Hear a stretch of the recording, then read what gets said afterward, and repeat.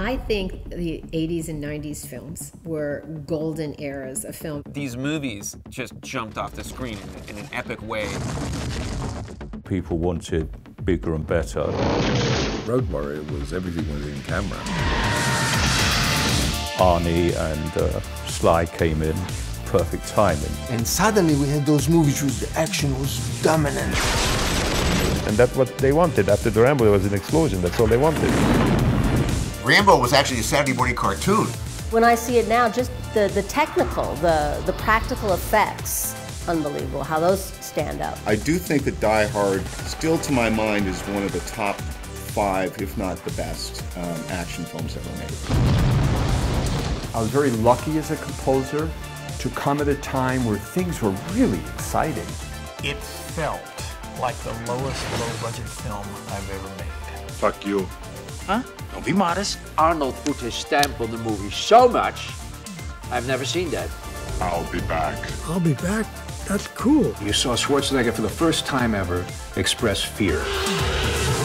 Everybody was, renting John Woo movies. The beauty about action is that you don't need translation. Watch this guy. That's what I want to do with my life. I want to do what he does. In 35mm, on a big screen, slow motion. Yeah, that's Van Damme. He's really doing that. It was how you looked. They used to call it buff. You look buff. And in 1988, they were making movies for the video shop. I think once they realized how tough I was and I could fight just as strong as the men, I gained a lot of respect that day. That's what people want to live vicariously through. And they had that. It's full-on pulls no punches. Gory, violent. Miss those movies, man.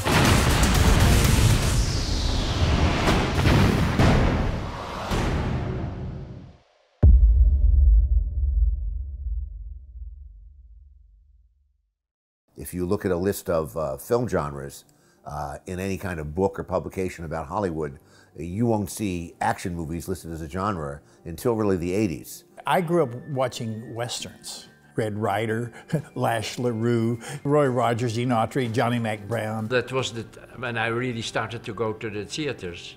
That was after the war. I went to the theater basically 3 times a week. I was addicted to American action films. The chases, the horse chases, the action, the gun shooting. A lot of movies from the 60s that I grew up watching in movie theaters.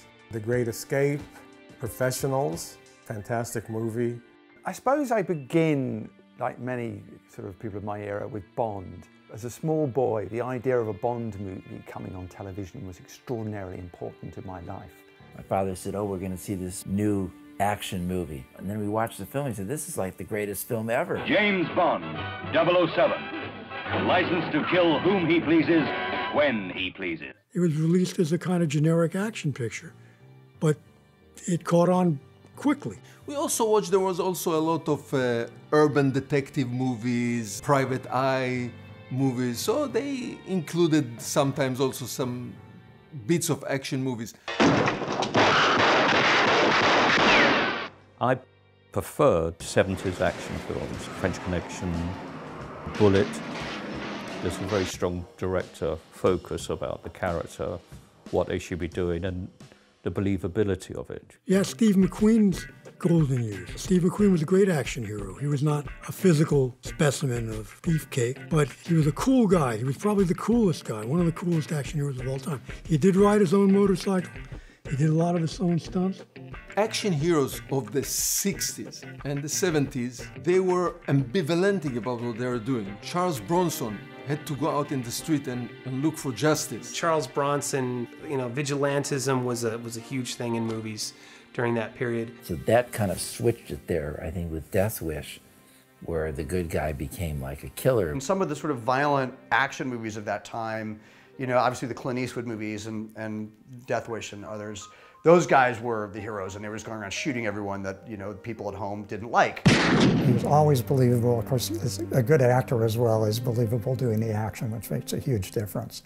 You've got to ask yourself a question. Do I feel lucky? Well, do you, punk? It was introducing me to a level of intensity, emotional intensity, in action films, in adventure films, and a heightening of stakes. Here's a guy who just lives, for whatever reason, he continues, he survives, but he doesn't really thrive, he just does his job. The action film stars that I grew up watching, first was Jim Brown and Fred Williamson. They really had an effect on me growing up, and they were images that I wanted to grow up and look like, basically. Brown, Williamson, Kelly, the big three. If you were an actor or a young person, it gave you hope in the sense that you saw somebody that looked like you, that was an action hero. Many of us had never seen that before. Those are my heroes first, and because I identified with them. And you know, luckily I'm in a place where I start to resonate with youngsters who were very much like me at the time. They have a lot of bang for their buck because you want to live vicariously through these people. Of course, number one is Bruce Lee. I was very influenced by Bruce. I was inspired by Bruce Lee. He was a badass, you know what I'm saying? When he came onto the screen, he was very dynamic. It was a completely different character. Really, it was Bruce Lee that inspired me to take up martial arts. And he, throughout my whole life, still now, is a huge inspiration. I got hip to Bruce Lee as a kid and loved him. For me, growing up, martial arts was a thing. Bruce Lee, 70s kung fu films. When Bruce Lee's movies were popular, they weren't popular in the mainstream. You could see them in some small theaters and only fans would know them. It was a while before I started seeing action pictures, but I guess the first one that I saw was Enter the Dragon. This is Enter the Dragon, the first martial arts film produced by a major Hollywood studio. Action is something, it's deep within people. It's the same way that I was inspired by watching, you know, Enter the Dragon. Roper, Williams, and Lee, the deadly three, penetrate the secret chambers of an evil island empire. He went out and, you know, proved himself in a worldwide audience, an audience that didn't look at him as, you know, someone who was not bankable. But it did not appeal to a wide audience. And this was something, this was also foreign. And Hollywood, traditionally, you know, they like to do what works in America, especially in those days. You know, there's an obvious transition from the 70s into the blockbuster era that started with, I mean, really started with Godfather, but then Jaws really cemented it. In terms of action, adventure, Jaws was a huge influence. That sort of everyman hero that didn't have abilities, that was just had pluck, just had guts, and a little bit of savvy, and was good at a job he did, but was out of his depth with this thing that he'd never encountered. Jaws changed the movie industry. Suddenly you could have a movie that could make that much money that quickly. So people started leaning towards, and the studios started leaning towards films that were gonna do that. That was kind of the gradual evolution, and then came obviously Star Wars and that whole side of it. What changes is the level at which the action films are made. A lot of action films, you know, in the 70s, you say were serious times, politically and so forth. And that's true. But there were a lot of action films in the 70s. But in terms of, I suppose, action films as a genre and an idea, that kind of came in the 80s. Better and more complicated action scenes. So it's what the public wanted. Less dialogue, bigger body count. The 80s action films were actually shock value because that kind of excitement had never been done before. And then of course, you start out the 80s and you have Raiders of the Lost Ark and boom, boom, one after another. I remember seeing the adverts for Raiders of the Lost Ark and honestly pretending to be ill until my parents took me. I saved up to buy the VHS of. It was like $100 for the VHS, and I saved and scrimped, and it was Raiders. I memorized that soundtrack, and now since then I've conducted that score live in concert. Huge influence on me. I think the 80s is an era that really was the golden era of action films. The music, I think, rose to the challenge, and it's kind of one of those chicken or the egg things. You have great scores for the great action movies of the 80s, and are those movies great partially because of the scores? And I say yes. If you have strong visuals and you put a dominant, really strong theme there, then basically the whole film gets like this, heaved up. With Raiders, you get something that is a huge hit and has a, you know, he's a flawed hero, but he's a good guy. He's a grave robber. Good guy it didn't always get away clean. He got hurt. Whatever it was, you know, it was not always perfect. Action was the thing. Everybody wanted action. And you know what? Also today, it's the same thing. Films from the 60s, 70s, 80s, when they were really doing real stunts. If you saw a car flip over 5 times, somebody was in that car and it was real. Yeah, Road Warrior was, everything was in camera.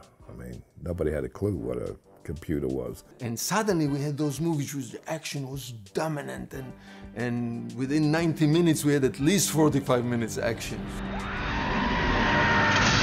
Action films are always getting revolutionized when a true genius comes into the fold. George Miller redefined what you could do with an action film. This is a land that prays for a hero.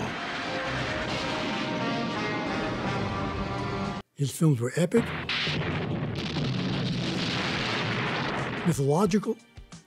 They had underpinnings. They had a great hero in Mad Max. So I think that Miller sort of took the things he liked most about Mad Max, but certainly couldn't afford and didn't have either probably the cinematic expertise yet or the money to realize his vision, and said, okay, great, that's kind of detritus or effluvium, and I'm going to use that as fertilizer and make this thing that's, you know, The Road Warrior, which is a masterpiece. I was seen by Sandy Gore, who was George Miller's girlfriend at the time, and she contacted George and said, you've got to come and see this guy. So he came down and saw me, we had a cup of coffee, and we chatted about all kinds of dumb crap and nothing about the film. And about a month later, my manager rang me and said, they need you to fly up to Sydney for wardrobe fittings and makeup. And I went, for what? And she said, oh, George Miller's using you in Mad Max 2, Road Warrior.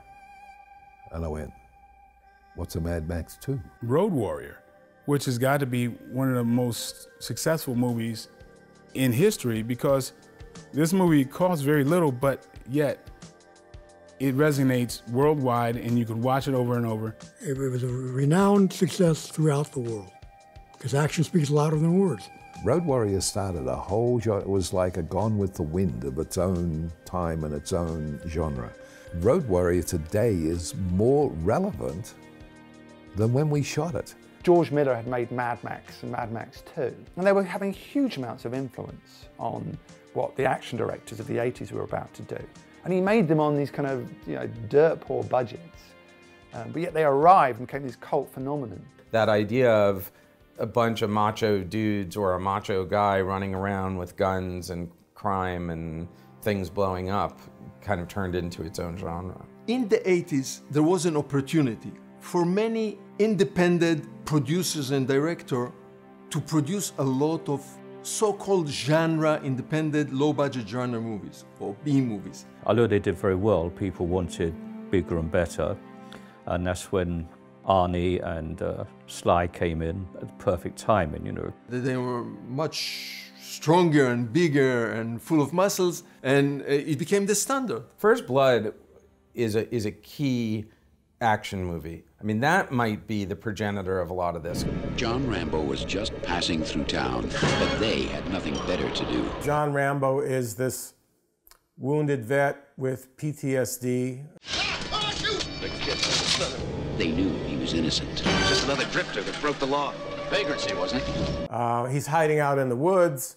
He wants nothing to do with people. Sylvester Stallone in First Blood.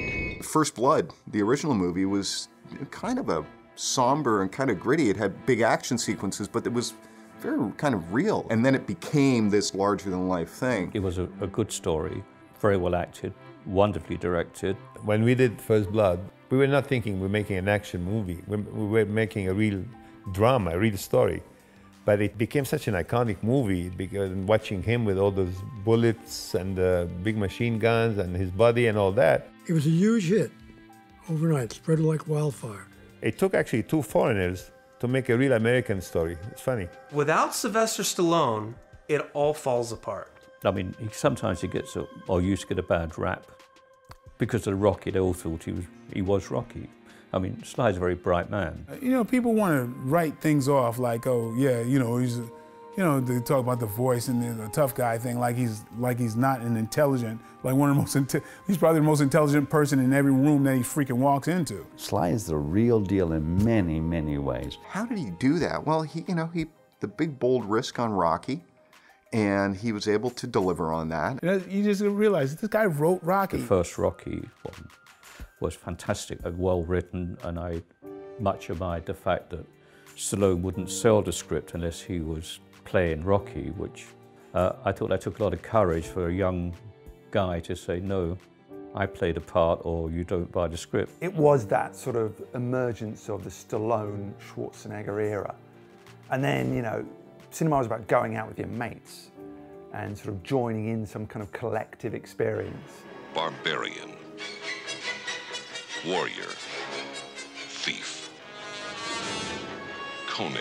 I really miss main title sequences.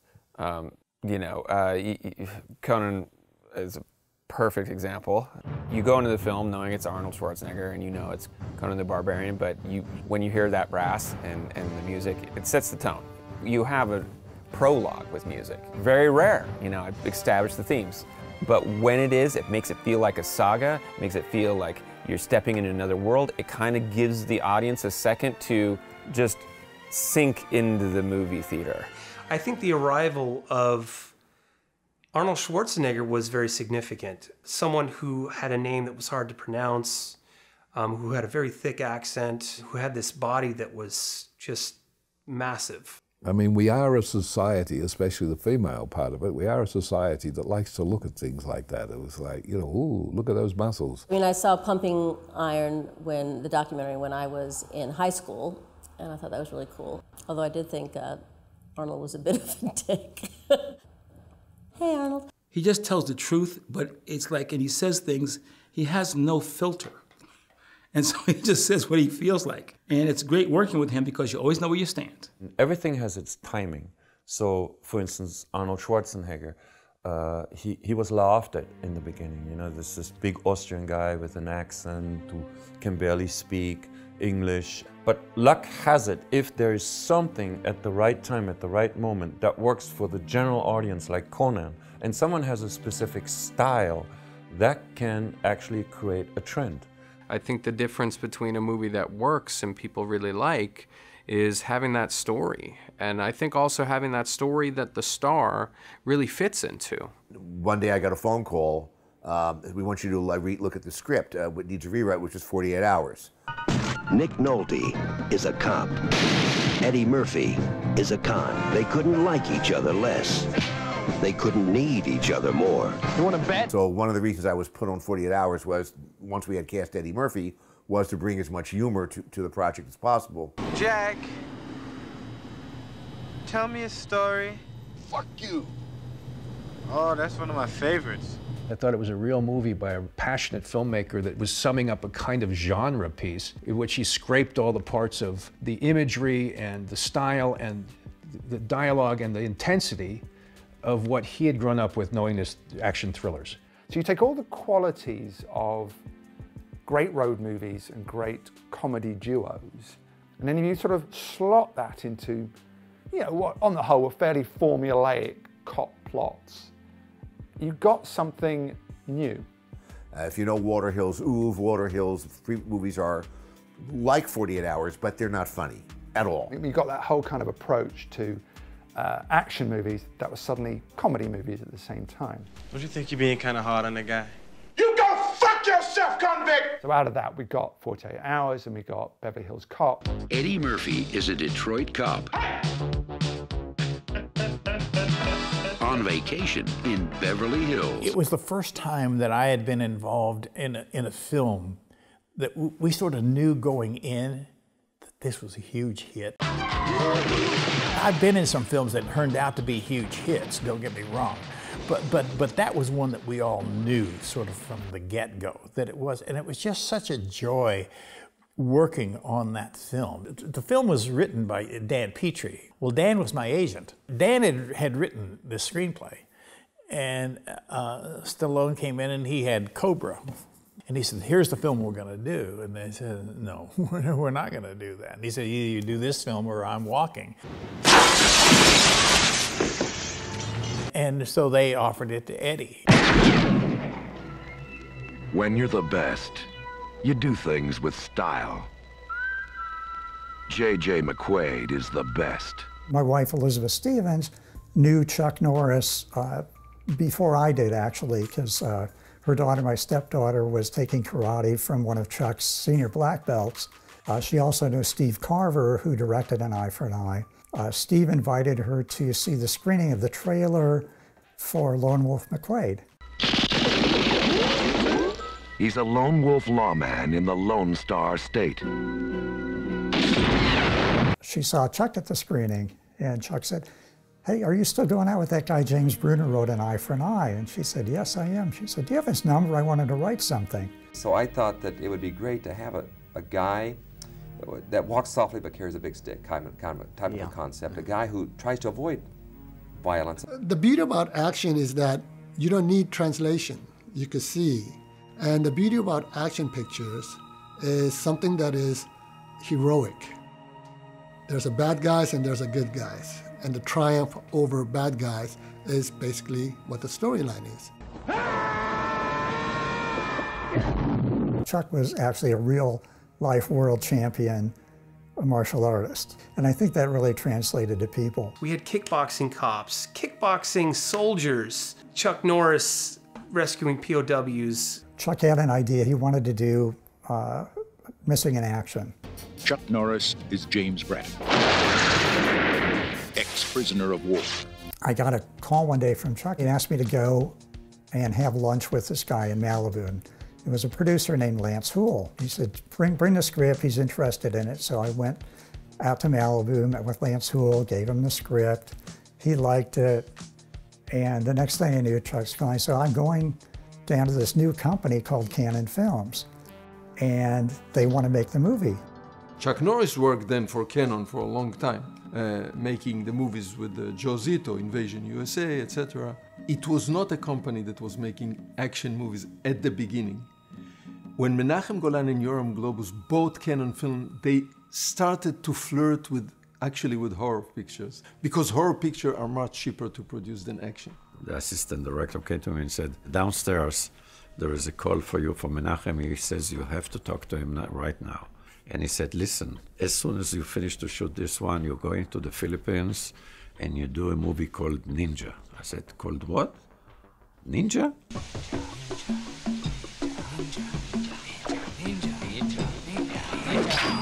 And he said, you know, there are action heroes and they can kick ass, and I'll explain to you later. He didn't know more than that. I begged him not to do the movie, so somebody else was sent to do it. This somebody else failed in the middle, and Menachem went by himself to do it. And this was the Enter the Ninja. And so this was the beginning of the whole ninja things in the movies. You know, they made Enter the Ninja, I would say by accident or by chance, and it was working. They were making money. I mean, they were exploitationers, definitely. I mean, Death Wish 2, 3, 4. I mean, I think Roger Ebert called Death Wish 2 made by exploitationers. Cannon Film was a small, medium size. In the beginning, it was a small company, became a medium size. At some point, they used to call them mini studio. That cannon, the way it would go like this, you know, at the beginning of the movie, and I thought, wow, you know, that even to this day, it like you can feel it, you know, the clong. So when I came, I did not come into a company that was making action movies. I was one of the people who created this section of Cannon and swaying Cannon toward action. The Ninja. trained in the most exquisite subtleties of combat. So Menachem Golan came to me. He was looking for a director to direct Revenge of the Ninja. So he came to me and I said, okay, Sam, you directed a movie. It's a drama. I know you can put a beginning, middle, end, but I want to give you an action movie. Can you handle action? What am I going to tell him? I cannot handle action. I told him, don't worry, Menachem, I will handle the action. Everything will be okay. I didn't have a clue how to start with action. Of course, I have people working with me. It's not by myself. I had a stunt coordinator, Steve Lambert. I had Sho Kasugi, the fight choreographer. So I had two strong action people to rely on. There's an enduring quality to the basics of these action things that means that many generations can enjoy the tropes. And it's just that they're presented in a way that is more of their time. When Revenge of the Ninja came out, they showed the movie around, and one of the companies that saw it was MGM, and they liked the movie, and they took it for distribution. Now Canon suddenly were in a different league, and this was the launch pad for Canon to enter the action market. When VHS started, I believe started where everybody had access to it. It was about 1976-ish.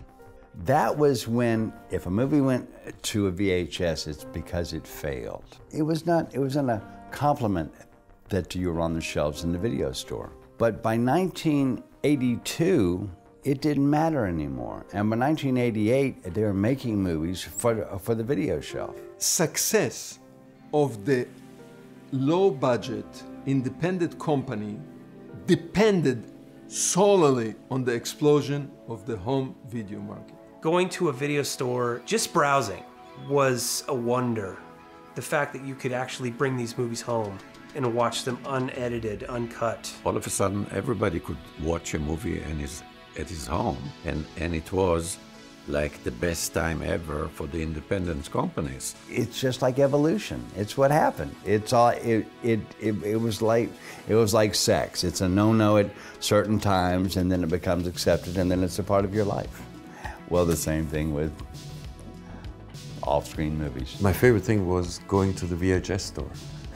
Oh, there's my film. You could actually hold it in your hand. So the VHS stores were really a place that was so crowded every weekend. Then we got a huge boom of, it was like the boom under the boom. Because we had the huge theatrical films come out, and of course a year later they would be on video, 50 copies on the shelf.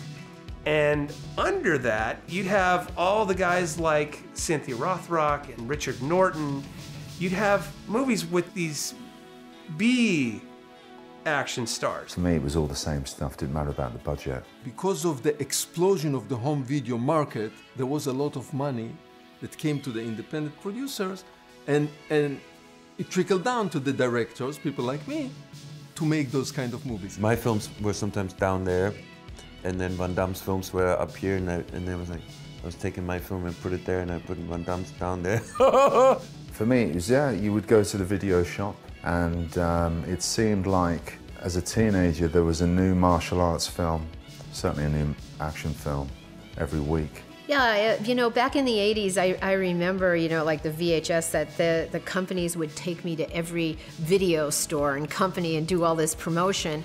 So it's interesting that we were the biggest sellers in VHS back then, but yet we never really broke out of the independent pictures. I was inspired by those guys like Don Wilson and Cynthia Rothrock and all those movies that would come out in the early 90s, and they were specifically made for the video market.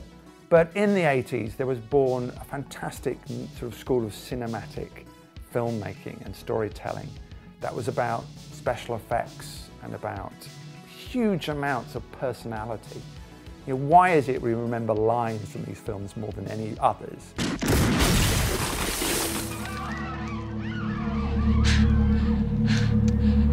Come with me if you want to live. Action is an extension of drama. Drama is between characters. Characters perform the action, and the action becomes a bigger manifestation than just the human side anymore, but it's always powered by the human element. From a future where men must hide underground has come a machine wrapped in flesh. As a whole, I think James Cameron is arguably second only probably to Spielberg in terms of influence on the whole of 80s culture, especially in terms of cinema.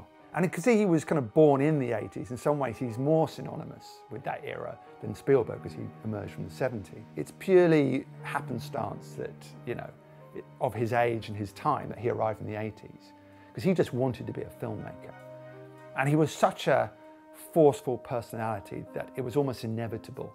He's incredibly passionate about what he's interested in. And when he sets his mind on something, you know, he just has a single-minded purpose to do what he wants to do. And if you don't care that much about what is going on or your job, then there is hell to pay.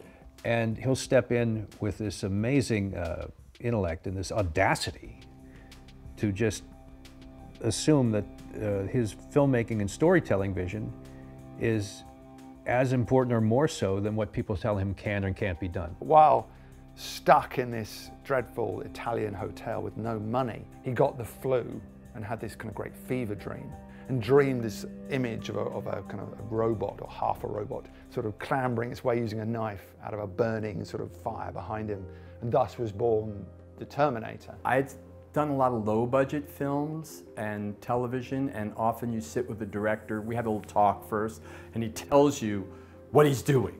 The big picture, the philosophical picture, the picture of, you know, what's on his mind.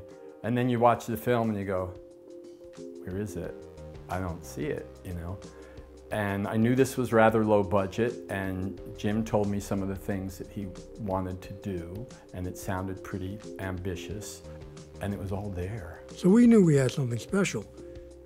I probably would venture to say that we didn't quite know that we had something that special. I mean, because who would have known that it would become a household word? It's like Frankenstein is a household word, the Terminator is a household word. It's important to have a theme, though.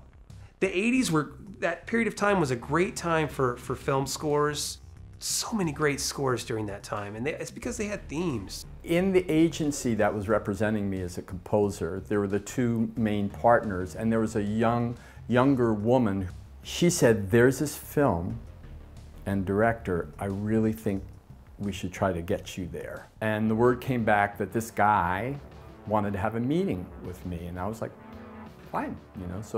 So Mr. Cameron and Gail Ann Hurd came to my studio and showed me the rough cut of the Terminator. The Terminator theme, you know, Brad Fidel's that's very ingrained in my mind, the original Terminator theme.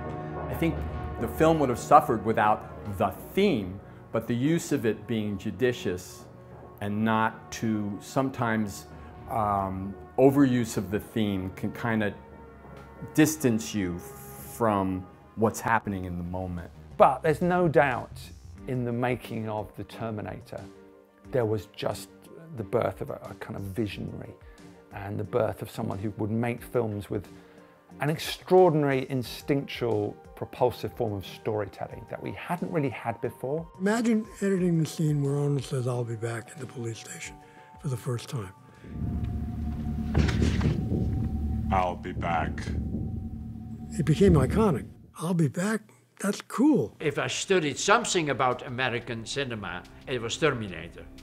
The editing of Terminator, the speed of Terminator, the harshness of Terminator. I mean, all that stuff, basically, all of what Cameron did. It transcended the genre because it was about ideas, because it was mythic, it was a love story, it was comic in the right places, it's self-deprecating when it needed to be, but it was classic and solid. I think Arnold Schwarzenegger has got to be one of the coolest cats on the planet. When he wants to do something, he gets it done. I mean, who would have ever thought Arnold would come here and become such a star, and a governor of California? How can you go from being Mr. Universe to a movie star, to Mr. Maria, to governor, to divorce from Maria, to action hero again? How do you do that, man? Bronson's back in New York. Death Wish 3. Acting in Death Wish 3, especially because I was actually in the middle of film school at the time. It was like a summer job I did between sophomore and junior year. It was really starkly in my face that extremely right-wing, reactionary mentality of like, we are going to take, literally going to take the street back, right? And that's what's great about the Death Wish movies. It raises that to such a completely absurd degree. It's probably because it's a chain reaction. It's like the snowball effect. If one movie ups the violence, the other one has to overdo it. They're genre films at the end of the day. They're not for everyone.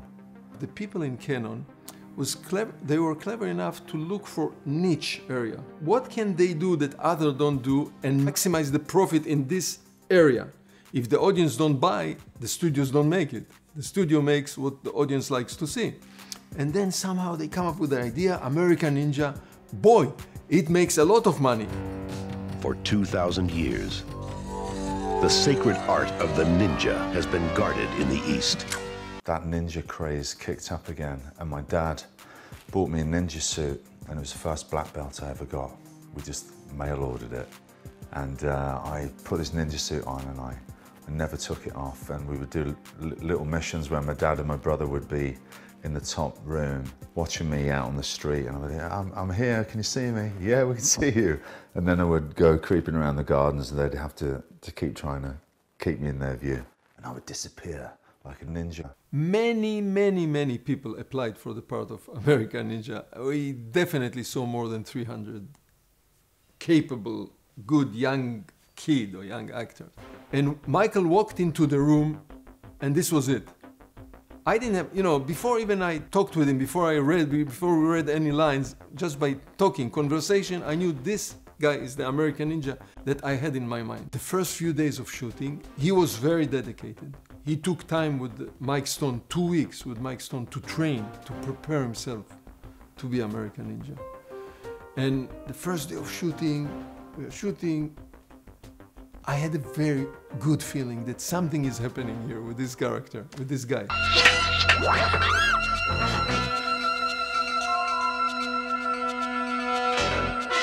Boom! It merged together and it worked. And when the movie came out, American Ninja, it was obvious. They loved him. The audience loved it. So I was growing up seeing Bruce Lee, seeing a bit of Chuck Norris, seeing American Ninja. I'd never seen a Jackie Chan film in my life at this point.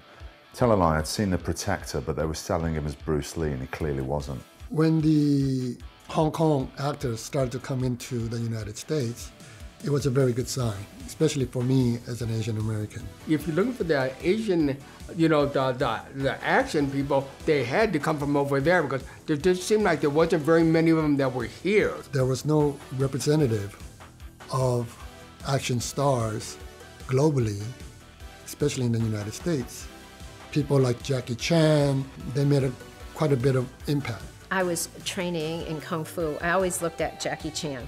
I used to watch his movies every Sunday in Chinatown and come home and practice his movements. And I always thought, ooh, you know, I want to be like Jackie Chan. I never thought I would want to do movies. It just wasn't in my mind because it all happened by chance. He's the one that, yeah, I looked at and said, yeah, that's how I want to move because I liked the realism in the comedy. Like he would take like a telephone and start using that as a steel whip, and I love that. And I think in some of my films I tried to do that, like take 2 frying pans and try to fight with them, because I like that because it's real, you know. Sometimes you're not going to be carrying a weapon on the street and you have to use whatever's available. There's a reason why we know who Jackie Chan and Jet Li and Jean-Claude Van Damme are, but yet we don't know other actors from those regions because they do action. No man, no law, no war can stop him. Sylvester Stallone is back. It took it to a new level because the stunt work was great. I mean, we had a terrific crew. We had great set design. We had Jack Cardiff on camera. I mean, it was Jerry Goldsmith's score. Rambo, First Blood, Part 2. Rambo's theme by Jerry Goldsmith is absolutely the touchstone for me for 80s action. Jerry Goldsmith is my all-time favorite composer, and he always has been ever since a boy. He really created a sense of heroism and humanity for Rambo. And when I think of that, it's immediate childhood. They've got Rambo going back to Vietnam, rescuing POWs. In other words, he's atoning for the mistakes that were made beforehand. Yeah, there's a big difference in that we see that sort of evolution to a branded character as opposed to an actor playing a character. First Blood was an actor's role, the other was a Stallone vehicle. So why to complicate your life and make those art movies and then go see where do you go, who buys it, where do you release it? You make something that people want, and that's what they wanted. After the Rambo, there was an explosion. That's all they wanted. There's a Vietnamese officer, and he's got his pistol out, and he's nervous, and he's firing at Rambo. He's trying to hit him. He can't hit him. Rambo, meanwhile, is just calmly pulling back on his bow. He's got a grenade-tipped arrow.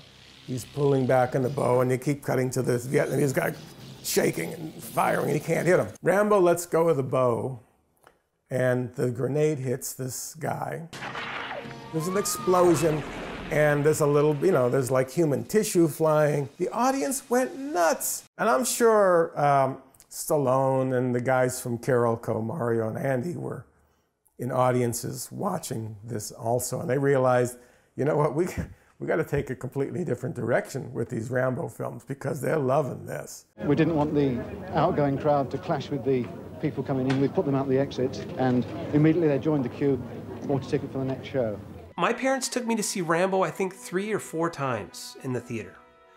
I mean, we just went over and over again. I believe it was the most successful movie the year that it came out. Also, it had the most negative reviews of any movie. The fact that Rambo 2, biggest success of the year.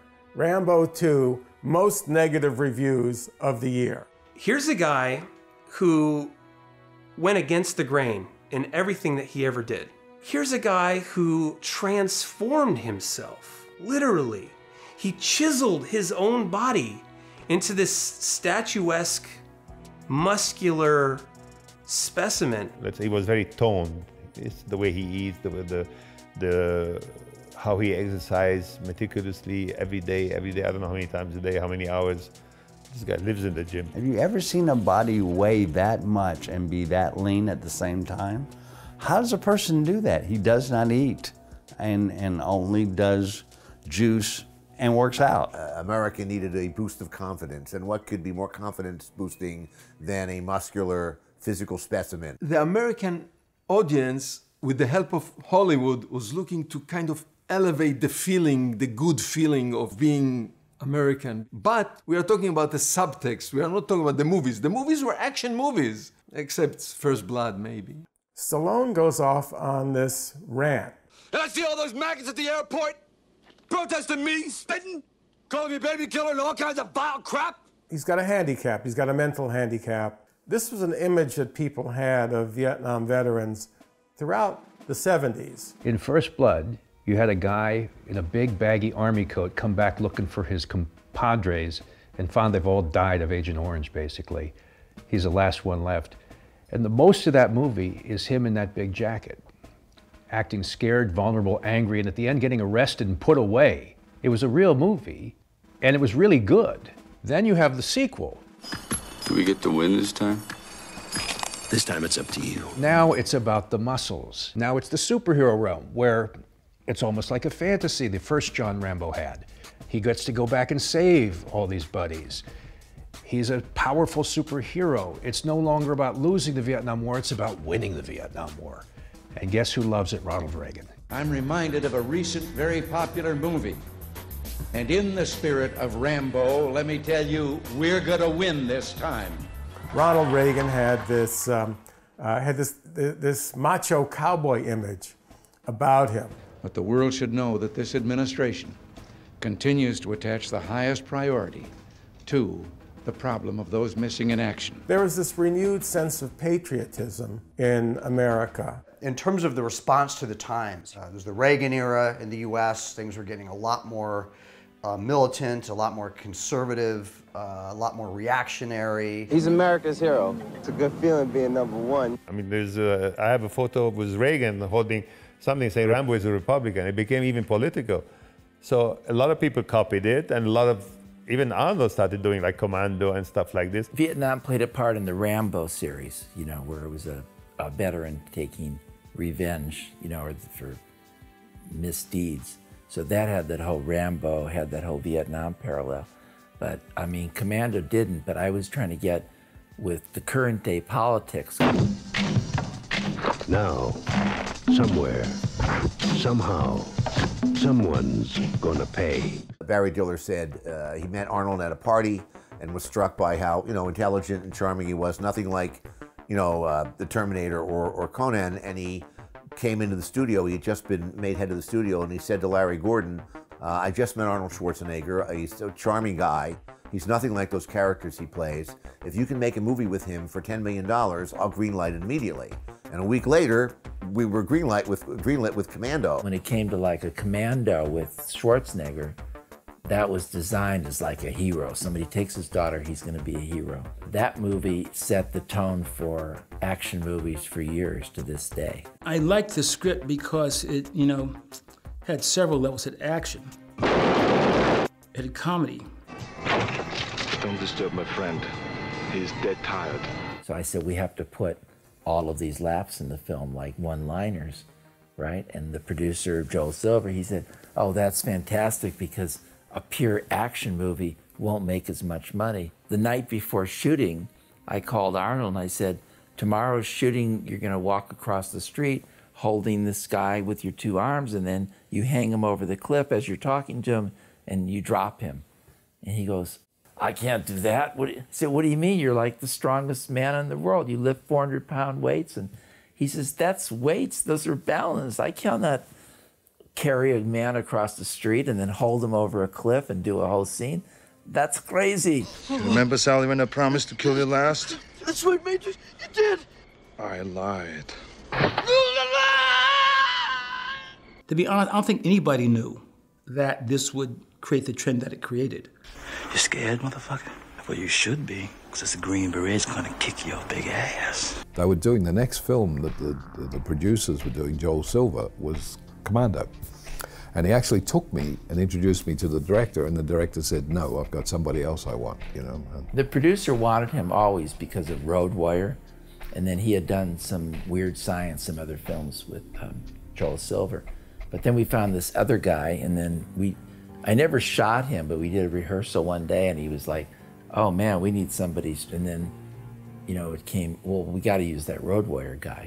You want to know something? When I found out I'd get my hands on you, I said I'd do it for nothing. Vernon Wells is like the only one that could have played against him, and it was, you know, odd because he was like in love with him, but he hated him too. He wanted to kill him, but he was in love with him. This character, this man wanted to be Arnold. That was the whole premise. He wanted to be number one. When we did the scene, I just sort of jumped on him and did that whole scene. And when it was over, Joel Silver said to him, he said, so, what do you think? And he went, never give him a real knife. He always says in all these interviews he says he's the sweetest human being, but say action and he turns into the biggest raving monster. When that movie, again, outperformed its domestic box office overseas, it kind of woke up 20th Century Fox to this kind of movie and all the other majors as well. It's so famous today everywhere you go. Everyone has seen this film. And so I think it did set off a whole genre of, you know, a whole genre of this type of movies. And I remember at the time, Stallone and Schwarzenegger, they had this rivalry. Stallone was bragging on how, you know, Rambo made more money at the box office, but Arnold said, quite wisely, he said, in the long run, people are going to remember mine more. Now they're very friends and everything, but I'm sure in the old days there was some competition. It was all about the muscles. Arnold Schwarzenegger was the reigning champ of action movies. Maybe it was Stallone. They were competing. So Stallone definitely up to the old, I mean, definitely that was because of Schwarzenegger. Would he have gone to those lengths to get as big as he was if not for Schwarzenegger? Maybe not. But that was the way it was back then. You know, they grew together. I made movies with both of them, so I was happy with both of them. Actually, I was going to make a movie with both of them in the same movie. and it almost got made, but then somehow it didn't happen. Can you imagine the stress on the set having this? I remember quite vividly driving down, I think it was Hollywood or Sunset Boulevard, when I was 6 years old, and seeing the largest billboard I've ever seen in my life for Cobra. And that was a Warner Brothers pickup of a Canon film. I remember my dad pointed it out. He's like, look at that. Just look at that thing. During my days, younger people than the age they're supposed to be sneaked in the theaters. They bought, they got in. I mean, somehow they found a way to get in. This is where the law stops, and I start. My co-writer, Lenny Macaluso, and I, we originally wrote The Touch with the movie Cobra in mind.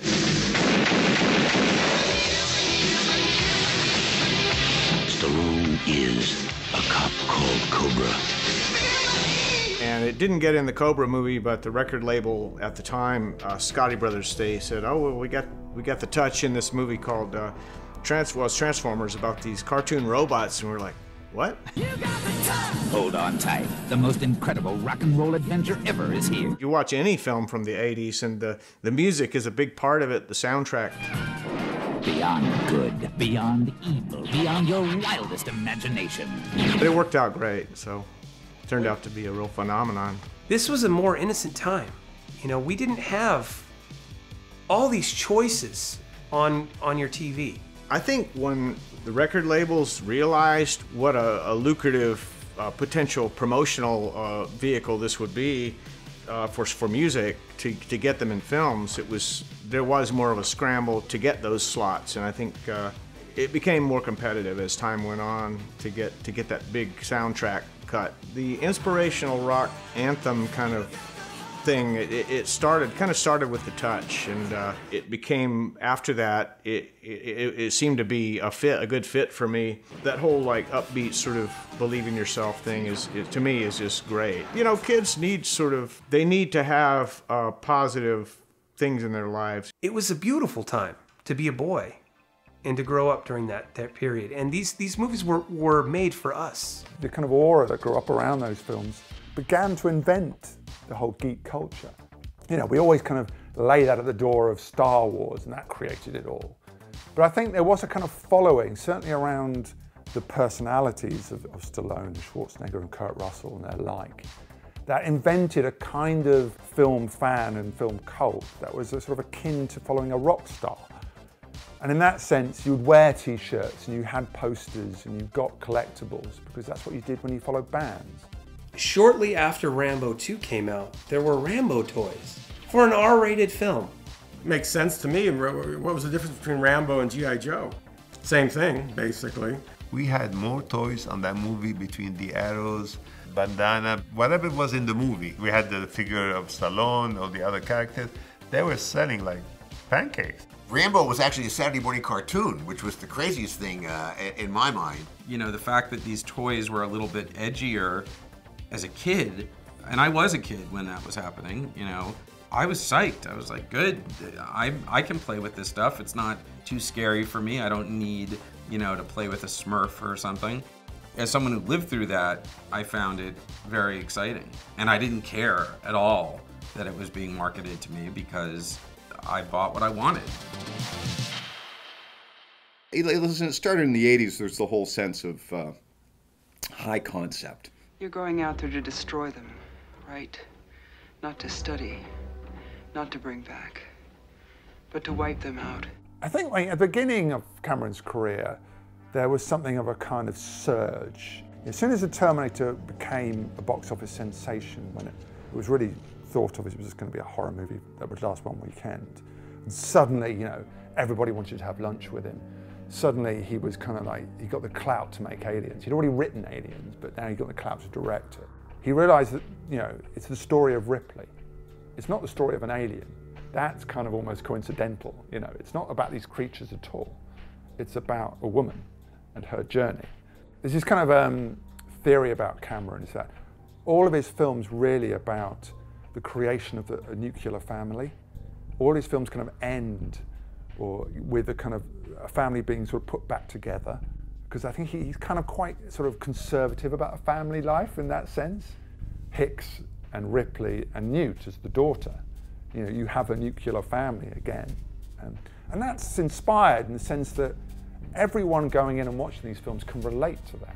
When I see it now, just the technical, the practical effects, that's what's unbelievable, how those stand out. But it really comes back to the story and Jim's script and the actors and the ensemble work. When she falls with the loader down into that sort of airlock and lands on top of the alien, there's a moment where you see it under her. And they didn't have the CG then, that was a practical effect. And it's just perfect, it makes it real. When you see it in the airlock, in that stark environment, for the first time just exposed without flashing light, and it's just squirming under her. And because it's so starkly presented, you go, get out of there, that's real. I love, it's one of my favorite moments in Aliens, is the point where the guys have all gone into the nest and it's just going wrong. You know, shit is going down in the middle of this nest. It's just fantastically directed. You can't, because the audience can't figure it out. You see it on different screens and it's dropping out the, you know, out the heavens on these poor guys. And Ripley takes over because Gorman can't deal with it. You know, he's kind of flaking out, and she just goes right. And that's the moment she takes charge of the movie. I didn't fall back. You're cut off! Do something! He goes, from now on, I'm the only one who can deal with this. And that's brilliant. But you don't even question it. It's just about, you know, how brilliant the character is in that moment and how great the storytelling is. All Detroit has a cancer. Cancer is crime. With RoboCop, I don't think that I wanted to do anything, let's say, innovating. This guy is really good. He's not a guy, he's a machine. I didn't even think about American action movies. I mean, it was my jump from Soldier of War and Turkish Delight, Spatters, into RoboCop was the adventure. So completely different. And on top of that, I was very inspired by a movie that was 1 year earlier, that was Terminator. Ronnie, we have this film called RoboCop. RoboCop, the future of law enforcement. But the script was kind of considered a joke and was not considered a really serious film. Still rolling. Shit! I'd spent 15 years playing nothing but Mr. Super Nice Guy, Good Guy. So if a role had any balls, I never got it. So I found it intriguing. So I went in and met with Paul, and meeting with Paul, then I realized that he had a vision for this film that made it the absolute special film that it became. It was not to do something different. I think the script was already different, and the producer, John Davison, was already different than, say, a normal producer. They were all, the script invited you to be different. It's not that I wanted to be different, the script ordered you to be different. In retrospect, yes, I can see that it is different than the movies, other movies out of that time, but I didn't know. I exaggerated perhaps because I thought it should have a different style than an American action movie, that it should be partially light-hearted, that it should be a bit funny. Paul grew up in World War II. He saw real violence, and his whole concept of the violence in RoboCop is he wanted it to be so over the top that you got the joke immediately. Shit! Violence is underestimated. If you look at the paintings of the very famous English artist, Turner, he has these battles, sea battles, with explosions, this and that. Then you could say violence close up is horrible. Violence from a distance is beautiful. There is something like that into violence. In the original concept, it was so bloody in the first couple of frames that you saw, as an audience, say, ha ha, I get it, I get it, this is where we are. Somebody want to call a goddamn paramedic? because they had to go back to the censors, God knows how many times. They cut it back so much so that it finally got to where it was right on the edge of what you could stand, and they made it, the violence, more egregious by doing it that way. That's non-artistic people trying to make decisions that they have no business making. One of the most inspired movies, perhaps together with a Dutch movie like Turkish Delight, the most inspired, let's say, shooting that I ever had. That film, to me, is a triumph of Paul Verhoeven. Thank you for your cooperation. Good night. In 1987, they released The Predator, and it was remarkable for a number of reasons. One, it was at the height of the Rambo craze and the height of the craze over Alien. Nothing like it has ever been on Earth before. What kind of worked about The Predator was just the brilliance of its high concept. You know, it wasn't just an alien, it was this chameleon alien. We cannot see it, but it sees the heat of our bodies. Arnold Schwarzenegger in Predator. We got this kind of gang of macho idiots that were all kind of rivals to one another. Carl Weathers and Jesse Ventura, you know, all these kind of ridiculous people who were more ridiculous than Arnold, you know. They made Arnold look like the straight guy. But then you saw a film where Schwarzenegger actually went beyond and tried in that movie to really act. And the result was a guy who was scared. You saw Schwarzenegger for the first time ever express fear. When we got to Puerto Vallarta, which is where we shot most of it, and went to Palenque down by the pyramids, Arnold, I think it was 2 ballrooms, and he had 2 tractor and trailers bring gyms to those ballrooms. They would get up at 3 o'clock, run miles, then come back to the gym, work out for an hour, hour and a half, eat breakfast after that, and go to the set. I did it for a week, and after that, I just went to the set. Rather than becoming just a daft film like Raw Deal or Commando even, which are kind of cherished, you know, for their nonsense, Predator was kind of exciting. I think that had a lot to do with McTiernan as a director.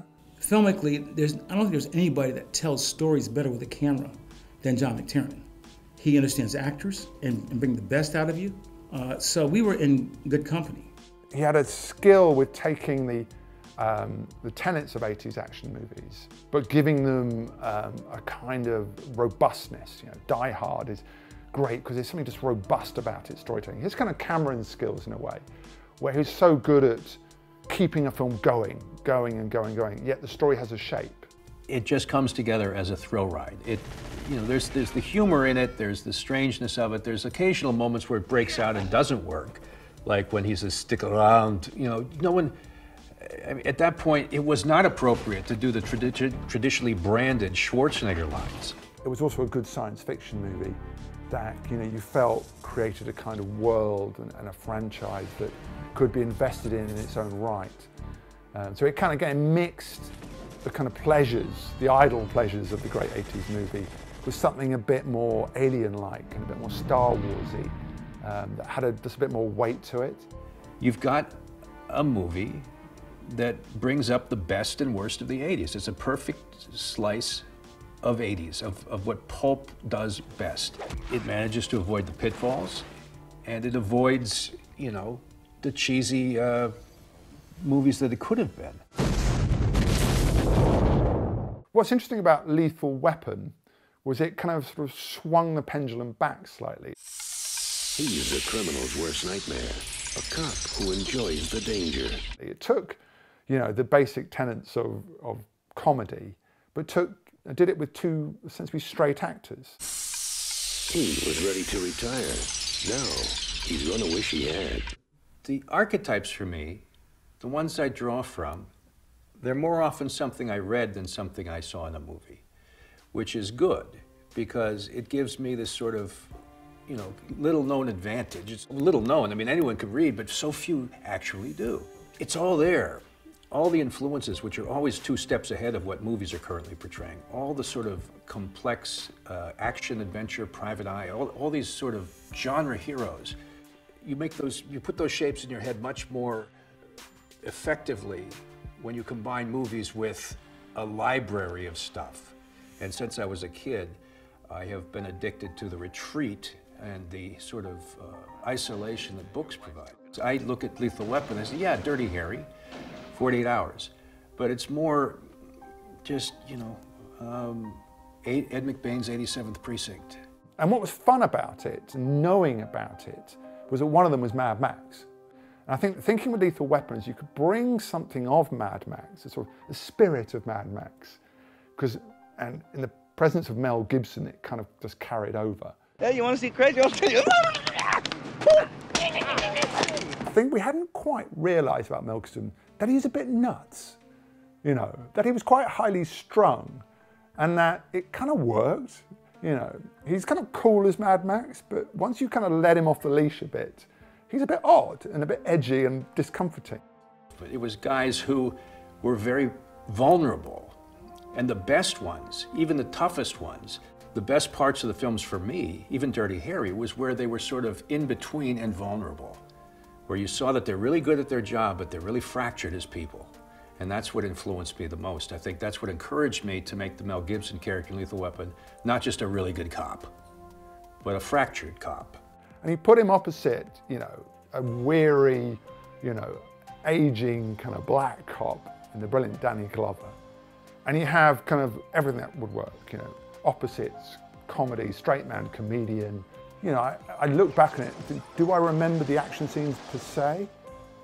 I can't bring them absolutely to mind. There are great action sequences, but I just remember their interaction and the way they played off each other more than anything. And that's, you know, I think just a great recalibration of the grand tradition of the Odd Couple. You ever met anybody you didn't kill? Well, I haven't killed you yet. The Lethal Weapon franchise is interesting. I did work with Donner on the first one. The second one, I wrote a draft. It was good. It was a fairly depressing draft and needed a bit of work. But the work it needed was not so much the issue as the somberness of it. That second one was very much in the realm of sort of the Dirty Harry of tough, 70s driven, you know, more like Bullet than Animal House. They wanted like the Joe Pesci of it. They wanted a lot more humor. And I didn't dig that. I thought it was going to be a feel-good, fun-ass movie. And I thought, well, it's not so much where, kind of like a taut, suspenseful thriller. And that was where it parted. Part of it was I killed Riggs at the end. I didn't have to do that. They call that sending away the bread truck, basically. But in retrospect, you know, I was probably being a little too somber and too pretentious about, but it was enough for me to say, look, I don't want to do this anymore. I don't want a comedy. I'd rather do something different. Lethal Weapon 2. This time, they're not taking any crap. Just get off me, man. I don't want anybody to see us like that. Die Hard is based on a novel called Nothing Lasts Forever, which itself is a sequel to another novel by the same author called The Detective. Interestingly enough, The Detective was a movie made with Frank Sinatra, produced and starred in, I think, in the late 60s. Curiously enough, because it was the same author and the same book series, Fox had to offer Die Hard, under the title of Nothing Lasts Forever, to Sinatra. Fortunately, he said, I'm too old and too rich to do this, which is good because otherwise the chases in the building would be on rascal scooters. Willis, that was an interesting choice. He was a funny guy. It was a TV show, Moonlighting. Casting him in Die Hard was brilliant. I tried to make Bruce as grounded as possible. I was already aware of the overworked, overbuilt, you know, steroid, muscular hero, which becomes problematic. Who do you have to fight him? After Schwarzenegger, Willis sort of started the more regular-sized human being kind of action hero. So when I construct an action movie, the first thing I think of is the villain. You know, so the protagonist of Die Hard is really Hans Gruber, and the antagonist is John McClane. Oops. No bullets. You think I'm fucking stupid, Hans? And if you think about it that way in your mind, you end up getting the cat and mouse chess game. I do think that Die Hard, still to my mind, is one of the top 5, if not the best, action films ever made. It's exciting, the big sequences are great, it's incredibly well plotted, they have great characters, great actors. McTiernan was the perfect director, Jan de Bont was the perfect cinematographer. You know, one of the best bad guys in film history, which is incredibly important. Alan Rickman, you know, which I thought was incredible, but I talked about him many times saying, this guy's talking too slow. This is not going to work. And then when it comes out on film, he's incredible. Due to the Nakatomi Corporation's legacy of greed around the globe, they are about to be taught a lesson in the real use of power. And I also love that sense of it being contained. There's something about that, if it's just all taking place in this one building. You get the logic of it. You get the sense of the challenge for the bad guy, the good guy, and in the back of your mind for the writers and the filmmakers. You know, it's just, how are they going to make this work? Well, I think what happened post Die Hard is a lot of people did this Die Hard in it became shorthand for a movie pitch. Not everybody did what we did, which was have an ordinary guy.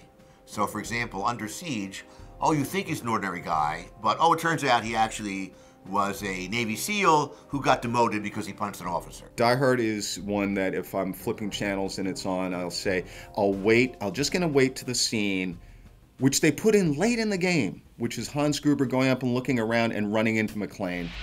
Hi there. And going, no, don't shoot me.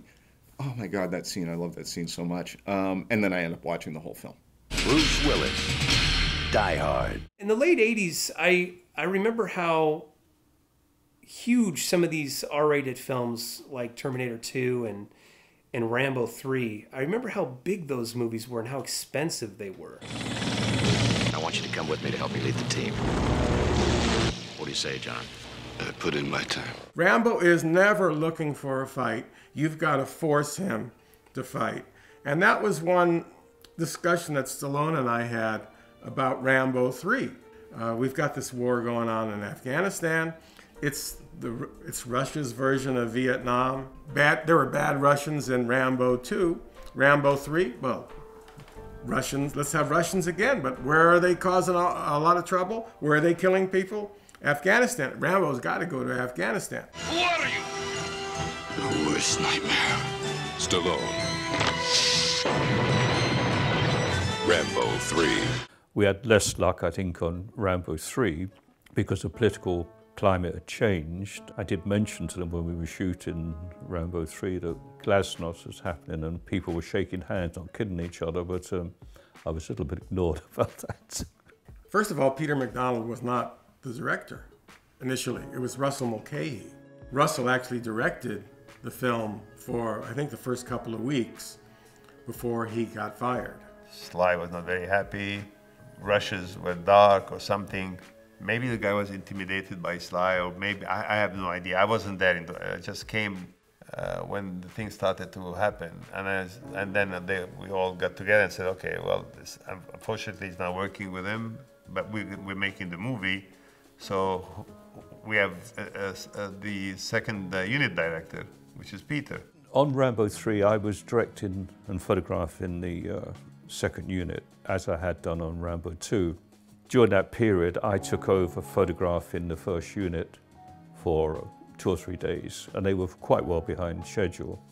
Stallone asked me into his trailer, which is as big as a normal house, and then asked me about taking over the film. And I really was very dubious, because I knew I was going to inherit, as the first film I was going to direct was a totally out of control film. So I looked outside, I said, all these people now are going to be sacked. So I said, well, I'd do it. I said, so. It's a pretty damn good movie. In retrospect, so many people are saying that Rambo 3 is their favorite of all the Rambo movies. Personally, I like Rambo 2, but back then, they just felt that they had to hate it. Fuck them. Sly did say to me, this fool, you realize this is going to change your life, and I said, you know, for better or for worse, and I'm still trying to work out whether it was for better or for worse. No! You know, it's been a while since there's been any good martial arts movies. Sooner or later, they're going to make a resurgence. And then bang, Bloodsport. Now, for the first time, the true story of America's super agent, Frank Dukes, can be revealed. Jean-Claude Van Damme came to our office and he just wanted a part in a movie. Whoever came out, any of the executives, he would start doing his splits and somersaults and stuff. And then Menachem Golan, who was the head of the company, said, okay, we'll do Bloodsport.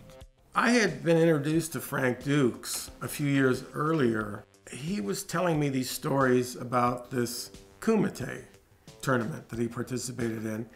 And he had an article that was in Black Belt magazine. That's when he told me this competition used to get very bloody. So we had a nickname for it, which is Bloodsport. Somebody had suggested you should go check out this movie, No Retreat, No Surrender, in which Jean-Claude played a villain. He played, Ivan the Russian was the name of his character. And we were just blown away by the guy.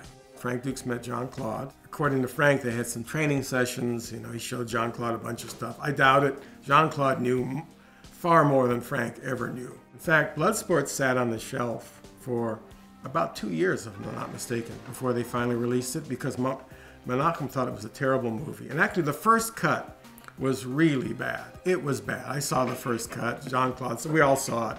We all thought, wow, this movie's a mess. And they brought in a guy. They have like a film doctor. But he basically recut the movie. He allowed Jean-Claude to come in the editing room. Jean-Claude helped a lot with the action scenes. But until all that work was done, the movie looked pretty bad. And Menachem thought it was a piece of shit. I'm quoting, it's a piece of shit. Jean-Claude's a loser. He's poison. Poison was his word for Jean-Claude. This is before Bloodsport had been released. It gets released, and suddenly he does a complete 180. Now he wants to put Jean-Claude in as many movies as he can, but he's only got a 3-picture deal with him. When I saw Bloodsport when I was 12, 13, and that's an age where, you kind of can work out between 12 and 16, you kind of work out what you want to be, I think, for the most part. And for me, it was seeing Bloodsport and realizing that that's what I wanted to do. I was so inspired by Bloodsport and Van Damme that I remember calling my mom in and saying, look, watch this guy. That's what I want to do with my life. I want to do what he does. A team is not a team if you don't give a damn about one another. The reason that I made Best of the Best was something that was very close to my heart. What does it take to turn 5 uncontrollable characters into one unbeatable team? I represented USA in the 1980 Olympics in Korea. There was 5 guys who made it. And that experience was phenomenal for me. I wanted to share that story into a movie, and that's how Best of the Best was made. I accepted that job in Best of the Best Part 1 because I loved the script. We choreographed those fights before we shot anything. And Simon Rhee was basically the fight choreographer on all the movies. And you did what Simon told you to do. Simon says, do this, do this, do this. Oh, wait, do this, hey, just like that. Seizing Quan attacks. Grady counters with a takedown and scores. Oh, down, down, down. For me, I wanted to be grounded. Let's do our actions, wide shots, so we could see the technique rather than go boom, boom, boom, boom, and keep it really tight, and you don't see what the heck is going on. I have never been more surprised to be in a hit that big. That was a giant smash of a hit. Part 1 did really well. Part 2 did phenomenally well. Part 2 is okay. Part 3 and 4 aren't very great. I got a call from the Bob and Harvey Weinstein's company. We want to do Best of the Best 3. And after that, they called me back again and said, we want to do Best 4. You write it, you direct it, you produce it, and you star in it, and we'll write you a check. I am the only Asian American to ever write, produce, direct, and star in a movie in America. And that's a shame. Cynthia Rothrock is China O'Brien. In the beginning, at first, I was like, there was always the guy that would come in and save the day, and I would fight, and then he would come in and save the day. So that was a little bit different, as being the lead in the American pictures. And it took until, I think, China O'Brien, but then Lady Dragon, and then when they realized that those movies were really successful and made a lot of money, I was the lead pretty much after that. For me, it was a glorious time as a teenager. Every week, go to the video shop and there'd be a new, like, China O'Brien or, you know, Blood Fist or whatever it was. When we were shooting China O'Brien, I did find a big difference in shooting with Robert Klaus and shooting in the Hong Kong, because remember, that's all I had was Hong Kong experience. He wanted to do everything in one long shot and one long take, and I was used to them, you know, doing that, but coming in for close-ups, close-up of the foot to the head and this and that. And we'd be like, no, but wait, you have to come in and do the close-up of it. And he'd go, Bruce Lee didn't do that. At that time, I think I was just as up there with everybody else. You know, my movies were making top money, so I never felt inferior in the market. Any Hong Kong movie that I did, that's my favorite fight scenes.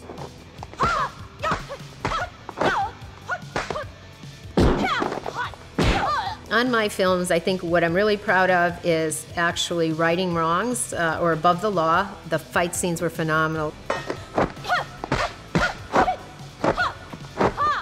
Yes, madam.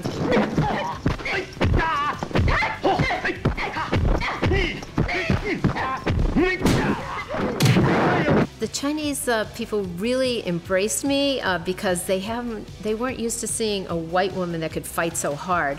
And I remember the first day of filming, we had an all-night shoot, and it was in the airport scene of Yes, Madam. And it was very tough and it was brutal, and I didn't know what to do, so I just said, I'm just going to do my best. If I get hurt, I get hurt, you know. So I gave it all, and I think that first day it impressed everybody and the stunt people because they could hit me hard, and I wasn't going to complain, you know, and they weren't, oh no, she's not, you know, we don't have to put on the delicate gloves for her because she's a girl. I think once they realized how tough I was and I could fight just as strong as the men, I gained a lot of respect that day. The idea of the female action hero, I don't think it quite took hold.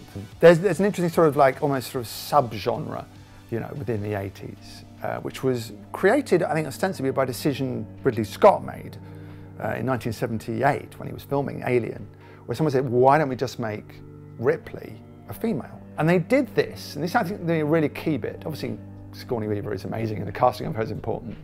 But I think what's really important is they didn't change a line of dialogue.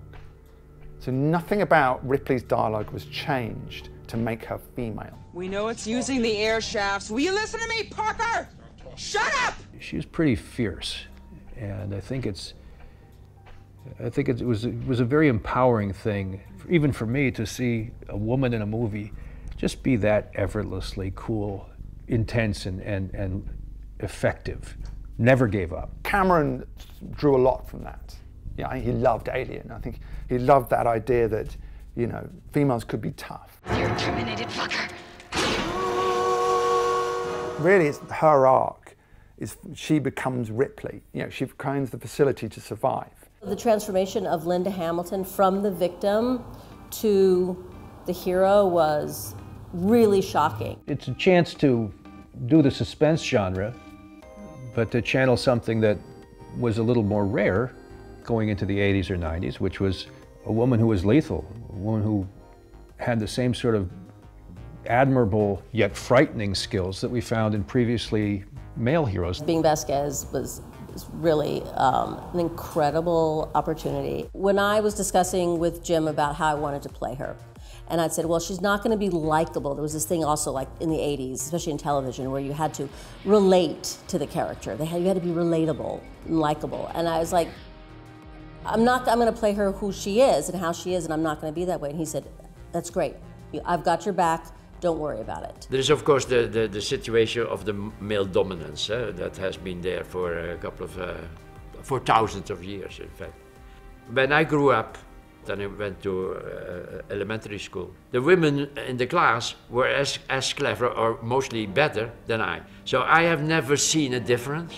I thought basically, yeah, they look different, and of course there is certainly biologically there is a difference clearly, but here there is no difference. For a long time in Holland, by coincidence, because how I started, there were a lot of male parts because I liked to work with Rutger Hauer. And here in the United States, at a certain moment, basically, there were female parts, like the one of Sharon Stone, and it moved to that direction. So I don't see the difference. I think the pickings are slim as far as female action stars is because there's a stigma, I think, and it's that same old thing, you know, well, women don't sell as good as the men, or something like that. There was a lot of pressure when we did The Long Kiss Goodnight, and halfway through I had told some people what I was doing, including various producers. They said, what are you working on? Let's do this thing with a female protagonist. And across the board they said, dude, that's not, if you want that to sell, can't you make him a man? I mean, why does it have to be a woman? And I would explain the sort of dichotomy of the woman who's desperately living that sort of housewife mentality to shield herself from the memory of the things that she can't abide. They said, well, just do it with a guy. And I just, no, it didn't feel interesting if you put a man in there. It had to be this woman. As I got more into it and we got Gina involved, it became a really powerful film that ultimately the critics who had said use a man, box office-wise, they were probably right. Story-wise, they were wrong. It didn't work with a man. It was a perfect woman role. It didn't sell. Whoever set us up is really connected. What are you doing? What are you doing? What are you doing? Relax. Soap. Tango and Cash was an interesting experience because you had this diverse group. John Peters producing, Sly, Kurt, and Andrei Konchalovsky directing, who Andrei had directed a couple of good films, but they were very different to what we were making. And I had an office next to Andrei, and I was sitting there with my assistant. We heard John Peters outside in the car park shouting out to Andrei, don't forget you're making a buddy film. At the time, Andrei, English wasn't that good at the time, and he came to his Romanian assistant and said, what is buddy? Look up buddy. And I thought then, well, we're probably in a bit of trouble here because it's a genre that the director didn't understand, you know. They went way behind schedule. I mean, I was executive producer and directed the second unit. The studio said after week 2 or 3, this is not working. Instead of that, they waited till week 14 just to say, this isn't working. And I said to them, we've only got 2 weeks to go. I mean, you're sacking Andrei with 2 weeks to go. That's fairly stupid, you know. So, but they did, and it was fairly stupid, you know. It was John Peters that made a suggestion about the end action sequence where we had these great big earth movers, because he'd drive into the studio, he'd pass his earth mover working down the road, and he said, I want a whole sequence with 12 of these, you know. So I said, well, it costs 500,000 each, maybe we can do it with less, you know. So he had the idea of making it bigger. Sly and Kurt wanted to make it a more thoughtful film, and I think it was John that wanted to make it a more kind of, wow, this is the biggest action film in history. The film worked okay. I mean, it could have been better, but what film couldn't be better? And I think it made them money, and there was always talk about making another one, which in a way is quite good, because there was a good chemistry between Kurt and Sly, you know. And I must say Kurt's a really charming guy and very easy to work with, you know. It makes life so much easier. Sylvester Stallone and Kurt Russell. Tango and Cash. Early 80s, Arnold wanted to do Total Recall. Dino refused. Company of Dino there went, let's say, bankrupt or something like that. Arnold basically called Mario Casar and said, buy the script.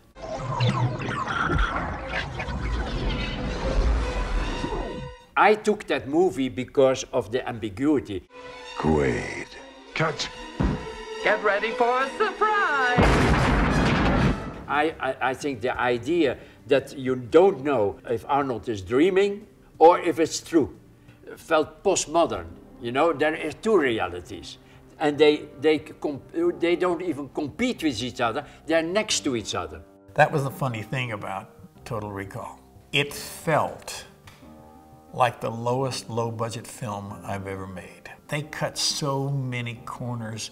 At one point they called me up and they said, Ronnie, this is an expensive film. So I said, everybody's agreed to fly down to Mexico in coach. Are you telling me that Arnold Schwarzenegger is flying coach? And they said, well, no, not Arnold. So I said, well, no, not Ronnie. Do you think you could play along? Yes, sir. Great. Because otherwise I'll erase your ass. Obviously, they were spending a lot of money on the screen, and those were the biggest, most wonderful sets at that time. The technology was not nearly what it is today, so it could take you a day to get a shot.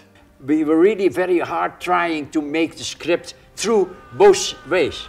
That it would be a dream, and he is still in the factory, and at the end of the movie, he is basically wiped out. Or he is really a wonderful guy that basically is abused by Cohagen, the bad guy, but finds out his humanity, and at the end saves the world, the world of Mars.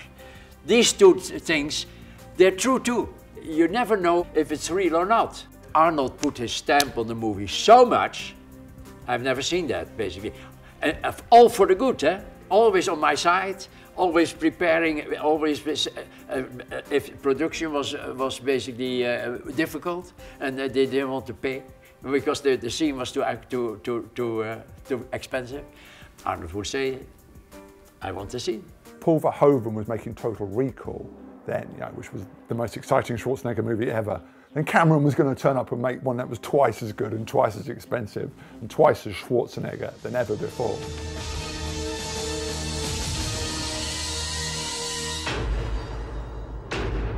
When I decided to go ahead with Terminator 2, I got so much flack from you name it. The Hollywood Reporter, Variety, CNN, I'm going to bankrupt Carco, I'm crazy, overspending, but you name it all.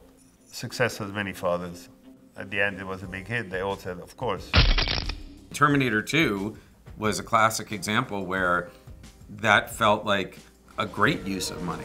You know, when you went to see T2, you felt like, okay, they took what was already a great movie and made something that was so much bigger. They're both great movies, but arguably better.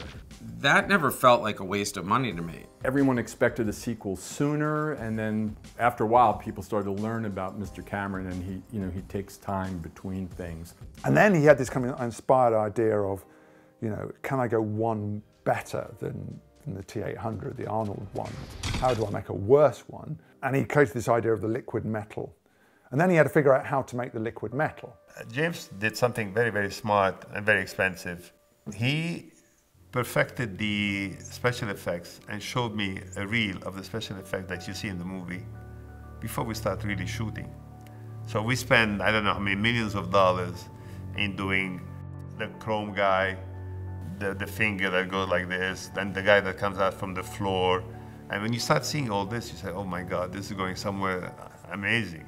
What expanded with Terminator 2 was not just the level of action and the level of excitement, it was also going to be a special effects revolution as well. And when I saw the T-1000 and I came up with this stuff that kind of almost made you nauseous when you listened to it, because I felt like the visual was so groundbreaking that the music had to meet that bar and not be any cliche of music that we know, because we are now seeing something we've never seen before.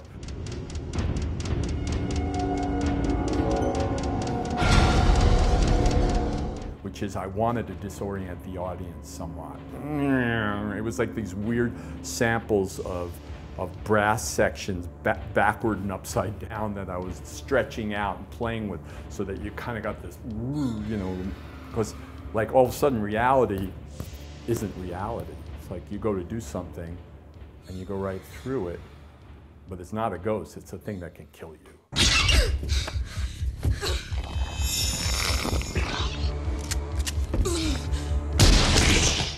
What I love about Terminator 2 is the characters and the humor, the idea of Arnold Schwarzenegger sort of being a good Terminator.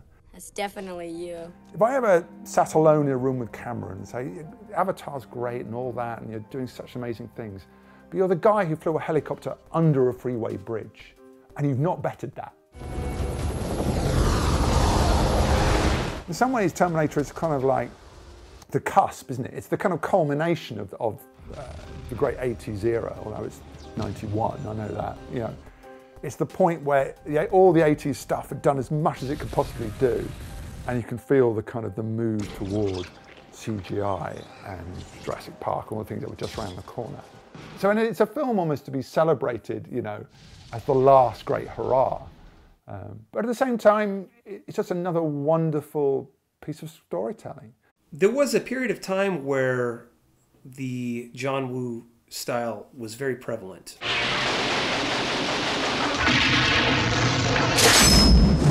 I think John Woo had a huge impact on me and Adam Leff. I remember watching The Killer and just thinking, oh my God, this is better than any Hollywood action movie, because we thought, this is really the kind of action, this is just better. In terms of the stylization of the action and the way it was shot,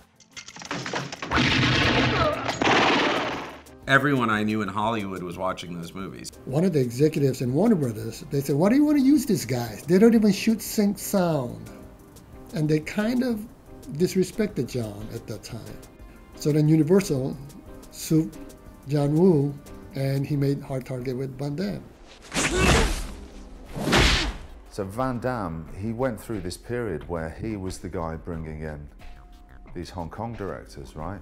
John Woo, Ringo Lam, Choi Hark.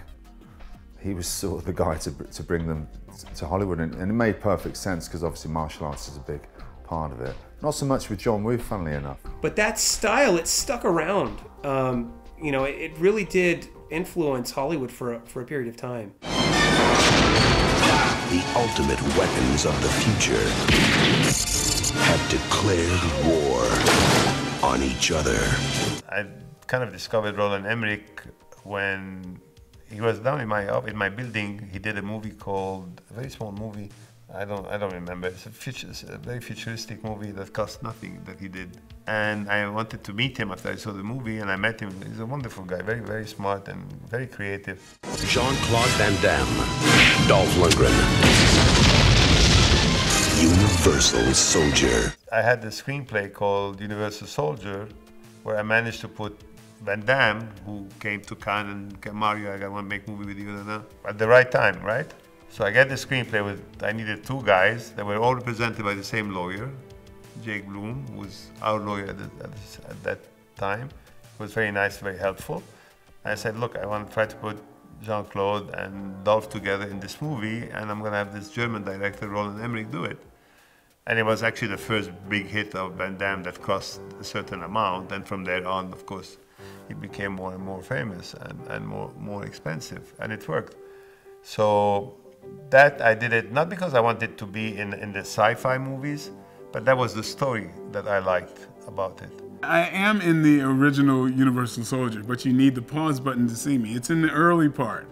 It's in the Vietnam flashback. It's Jean-Claude and I in the foxhole. And I run off and, you know, I guess I get blown up and put on ice and come back 8 years later as the bad guy, as Seth. I guess you can look at it like that. Studios are making pictures for the largest common denominator of people. They want to get as many seats in that theater and paid seats as they can. Now they need the date crowd. They need the women to come with them into the theater, maybe younger audience. The original cornucopia the studios were chasing was the foreign box office, which liked the R-rated hard action movie, bloodshed, action, mayhem, and a plot that is not dependent on dialogue. They saw what happened with the Ninja Turtles that appealed to everybody. Hey, there's toys and hamburgers to be had here, but they have to be PG-13. Let's rein that back in. There were the franchise elements. There were the books and hats and T-shirts and cups and mugs, and in some of the cases almost made as much money sometimes as the movies. Arnold Schwarzenegger is Jack Slater. This hero stuff has its limits. I mean, it started as me saying to my writing partner, Adam, we should do a reverse Purple Rose of Cairo. The bad guys are in there. I've seen it on screen. Could I speak to the drug dealer of the house, please? Where a kid goes into a movie and it's an action movie and we get to live out all of our fantasies as fans. And the idea that you, as a fan, by knowing the genre, would actually have a huge advantage just seemed to me, who wouldn't want to see that movie? That just seems like exactly what I would have wanted to see when I was younger. I mean, I was only 22 at the time. I think you could definitely say that Last Action Hero turned into the classic snake that eats its own tail. It definitely was a weird moment to be parodying certain people and then have those people take over the movie. It was a chance for us to step in and take this sort of basic idea of lampooning the current action genre. But I wanted to take it a little further. Now, eventually the writers of that script, that original, they didn't like what we did. And they were pretty vocal about not liking what we did. And that's fine. Then something fun happened, which is someone did what Zach thought we did to his script, that got done to our script. And we said, hey, we don't like it, because it got taken away from us. It became less about, you know, suspense, adventure, detective stuff, cop stuff, and more just about a big world of movies with dinosaurs and things like that. And it was, in other words, the spectacle of just movie world as opposed to cop movie world sort of overwhelmed. I think a lot of problems probably came out later in the process too, but I do think there's something to be said for two total movie buffs writing this movie where we loved that genre. We thought, you know, we didn't sit there and say, oh, Commando, this is so stupid. We thought it was awesome. Whereas I think, you know, for McTiernan and for Shane and for a lot of those people, they had kind of gotten tired of this stupid version of what they... I mean, Shane writes the smart version of those movies, right? I mean, Lethal Weapon is the smart buddy cop. It's the better buddy cop movie. There's a lot of crappy ones. He writes the good ones. I think with Last Action Hero, even when I first saw it, it's not like there aren't a whole bunch of great moments in the movie. I mean, there's a couple left over from our draft, but there's also, you know, the dogs that form a pyramid, and everything with Charles Dance is great. I've just shot somebody. I did it on purpose. It was very hard for me to watch it at the time because I really had no idea what I was getting into.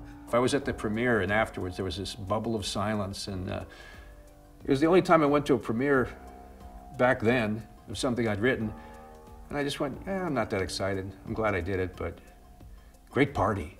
We went in, they had Kiss playing, and they had like giant statues and, you know, all the food you can eat. I thought, this is good food. I'm glad we made that movie because I'm having a great snack. But meanwhile, no one's talking about the movie. No one liked it. There's so many people who love the movie, and there's so many people who at least acknowledge, one thing that I even felt at the time was, this is a deeply weird movie. This is one of the weirdest big budget movies that anyone's ever made. And the fact that people appreciate that now is hard for me to, you know, I'm not gonna dissuade someone from feeling that way. And I do think it's aged much better than people expected. If my $20 billion are not delivered, the hostages will die. I don't think so. The Capcom executives are coming to Hollywood. They're having a round of meetings with producers all over town looking for someone to make a movie out of their successful game, Street Fighter 2. Do you know this? And I said, yeah, my kids have put like their college fund into that coin-op machine. Can you have a story to tell them, an approach to this movie in 3 days? With this like crazy schedule and stuff like that, I'll only take this assignment if I can direct the movie as well. So I don't want to do another tournament movie. So I came up with more of a G.I. Joe. In other words, people have said to me since then, you actually made the first G.I. Joe movie. I just decided that General Bison was the ideal person to be the villain. I'm looking at the cast of characters, and since the characters were all international fighters, I thought they come together because the UN goes through. I invented roles for everybody, so I pitched this to them in the meeting, and they go crazy. And they were on the same wavelength. They showed me a sketch of Bison's underground base with missiles and stuff. So I inadvertently pitched them something they were thinking of doing. But anyway, they had a budget in mind, and so the first couple names on their list, you know, Stallone, Schwarzenegger, the obvious choices, they were unaffordable. And then they said Van Damme, and could we afford Van Damme? We go, well, probably, but he has his accent. And they go, what accent? Because they're only hearing him dubbed. Now, are you the same as Sagat and Bison? Or am I right and you're different? Isn't there a danger putting Van Damme in the movie that people are going to expect an R-rated movie? Because you wanted it PG-13. So that was nagging at me, but they were adamant about that. I mean, I completely understand why Van Damme did Street Fighter at the time. It was a massive payday, and it was a big property. It was a big film. Everyone's going to go and watch it. For General Bison, our first choice was Stephen Lang, who was the wonderful villain in Avatar, and he came in and read for us. He was phenomenal, but the Japanese, they were really into this marquee value, and Raul Julia was a much bigger name. And as it turned out, his children played the video game, so he knew it. And he said, all right, I'll do a popcorn movie for my kids. Game over! Right before the movie came out, the censorship board, even though I, without doubt, had done a PG-13 movie, they rated it R. You cannot advertise toys for an R-rated movie on Saturday morning television. I had to start cutting back on the fights, on the impact, on any blood. We turned it in again. It was rated R again. So now we cut deeper into the fights, and we turned it in, and they rated it G. Like, oh my God, that's the kiss of death in another way, because no teenager is going to want to see a G-rated movie. That's a Disney rating. So I had Jean-Claude come back in and give me one wild line where he said, 4 years of ROTC for this shit. Oh. And then we submitted it again. They go, well, you have to get a PG-13 now with that curse word. It was a very profitable movie. It made over $100 million. It's only one of 2 Van Damme movies that broke $100 million. That and Time Cop. It wasn't the best film. I think most people agree, especially as a fan of Street Fighter. You know, it's very different to what the original concept is. You know, for Van Damme to do that, you know, it didn't put it past him at all. It's like, yeah, go for it. It's a big payday, big film. You know, it's a bit more for the kids. Go for it. You have made me a happy man. Next, I'll make you a dead one. Yeah! True Lies is almost the exception that proves the rule, I think, in Cameron's films. I'm sure it was sold in as, what if James Cameron directed a Bond movie with Schwarzenegger in? What would it be like? For 15 years, Harry Tasker's been leading a double life. Mr. President, one of our best men is inside. Transmitting now. It's the one he didn't originate. So it came through Schwarzenegger. It was a Schwarzenegger project. And I think he persuaded Cameron to do it. I think he came into it almost like a director for hire. And I think that kind of interested him. So it's a slight anomaly in terms of his career as a whole. And I think that counts sort of tonally as well, that it's got this sort of comic spy edge to it. And it has this kind of really interesting Jamie Lee Curtis sort of subplot, or you could say plot. You know, obviously she's the wife of Schwarzenegger's secret agent and has no idea what he does. So it's a sort of domestic problem. Again, we come back to Cameron's sort of fascination with the family unit. True Lies, I think it was I had to pitch. You know, I had to really sell him on it. He did hire me before I presented any of the music. He and I had never done an orchestra score together. We thought about orchestra on T2, but we didn't have the time. And we decided that we liked what we were getting. On True Lies, ironically, going back one notch, I think what got me that job was striking distance. The orchestra sounded really good. I said, well, yeah, okay. So then I realized, okay, he needed a solid thing. So it's kind of an unusual pleasure, I think, True Lies. It's sort of, you come back to it and think, oh, I forgot about this one. And it's got that slightly sort of buoyant silliness about it. It's the kind of, it was that period where Schwarzenegger began to get lines, you know, and he kind of thought himself as a, you know, more of an actor. And you kind of have to kind of go with that. And he's all right in it, you know, he's fine, but it's that kind of weird problem with contractions again. And, you know, it's got horses riding into elevators, it's got stuff blowing up, it's got Harrier jump jets, you know. He doesn't, you know, stint on any of the Cameron stuff. You got to be totally sold on what you're doing. You can't be a step back kind of going about it. Even though there's James Bondish things, it wasn't a spoof. It was his movie, True Lies, with that story, and he was having fun with it. Let's go. I married Rambo.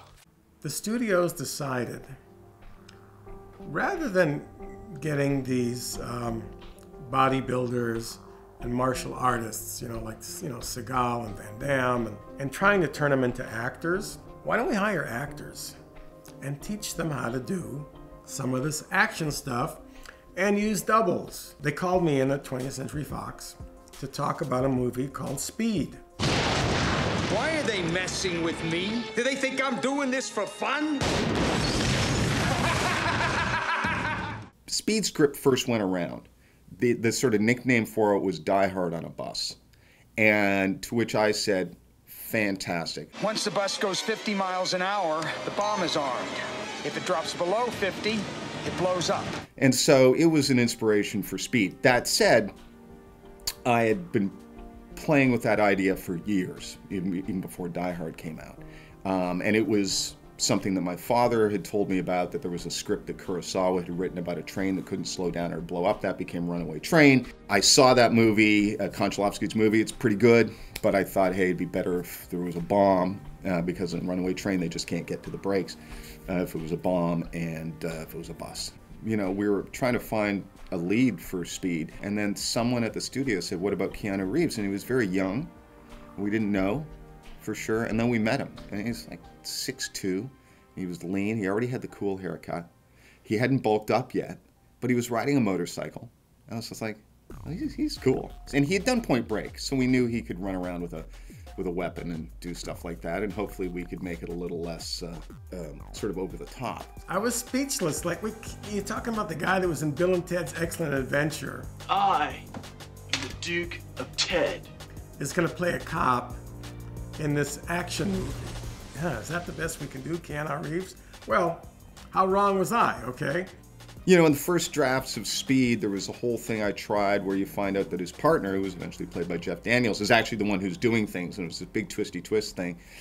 And it ultimately didn't work. And the reason I'd done that is because I didn't think having Jack go up against someone who, if they had no contact really, except on the phone, if there was no personal thing, it wouldn't be that interesting. And I just neglected to think that if you cast Dennis Hopper, it's going to work great. I think Speed showed that you could have a cast that didn't have big stars in it, but that the movie itself would be the star. I think when Hollywood realized that they could cast somebody like Nicolas Cage in something like The Rock, I think when that happened, around that time, the Jerry Bruckheimer type film, the Simpson Bruckheimer movies, these movies forsook the action stars, the real action stars, the bodybuilders, the guys whose acting was a little rougher around the edges. Maybe we can we can have Nick Cage in The Rock, which is, one of my favorite. I'm not always a huge fan of Michael Bay films, but that one I love. And it's got Nick Cage and Sean Connery, and it's like, this is pretty awesome. One thing you'll notice with a lot of those characters and those actors is they've got a sense of humor. And Nick Cage, my God, he was a comic actor. He knew how to do that. So you get that guy in the lead, and I think you're probably rooting for him more than you are for someone who's huge. I was called in by Jake Bloom, who I had a 3-picture deal with. Told me, Matthias, you might as well give up. And I said, what do you mean? It's over. I said, what do you mean it's over? It hasn't even started. Oh no, I told the same to Schwarzenegger, Stallone. It's over. You guys are done. It's the Keanu Reeves, it's the Brad Pitts, it's the other guys now. It's not you anymore. It did seem like the very specific tropes of the kind of loosely cop or military-based action movie were starting to wear themselves out. These guys weren't able to sustain a career in theaters. Arnold's movies didn't make any more money. Stallone's movies didn't make any more money because they were too expensive to make. I remember seeing a test screening of I See You years before it came out. It had a disastrous test screening. Disaster! It was Stallone's big comeback after Copland. People cheered when he came on screen. By the time that movie was over, people were cursing in the lobby. Just a handful of years before, with stuff like Rambo 3, the biggest movie of all time at that period, just a few years later, he was in this movie that was, it was junk. Stallone and Van Damme started using stunt doubles a lot once they moved into that straight-to-video era, just because they didn't feel that what they were doing on screen was appreciated as much as it used to be when you'd see it in 35mm on a big screen, slow motion. Yeah, that's Van Damme. He's really doing that. Remember, digital effects have that's a very important part of the story. Because what you saw was a transition from a time where the best that Hollywood could deliver in terms of spectacle was makeup and stunts and certain types of action to we can do anything. I remember when The Matrix came out and thinking to myself, okay, finally, Hollywood have figured out how to do it right. This is how you shoot a fight sequence. You do it the Hong Kong way. And here we're seeing it in The Matrix, and it's glorious.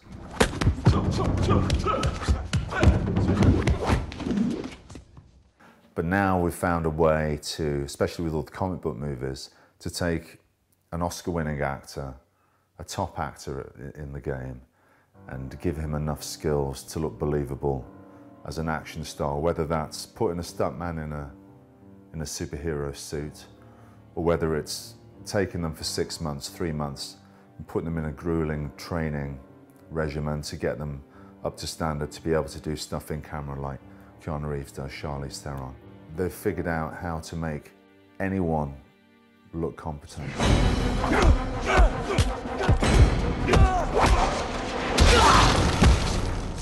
Even Arnold, when he came back after Batman and Robin and Jingle All the Way, I mean, what the heck was he doing in those movies?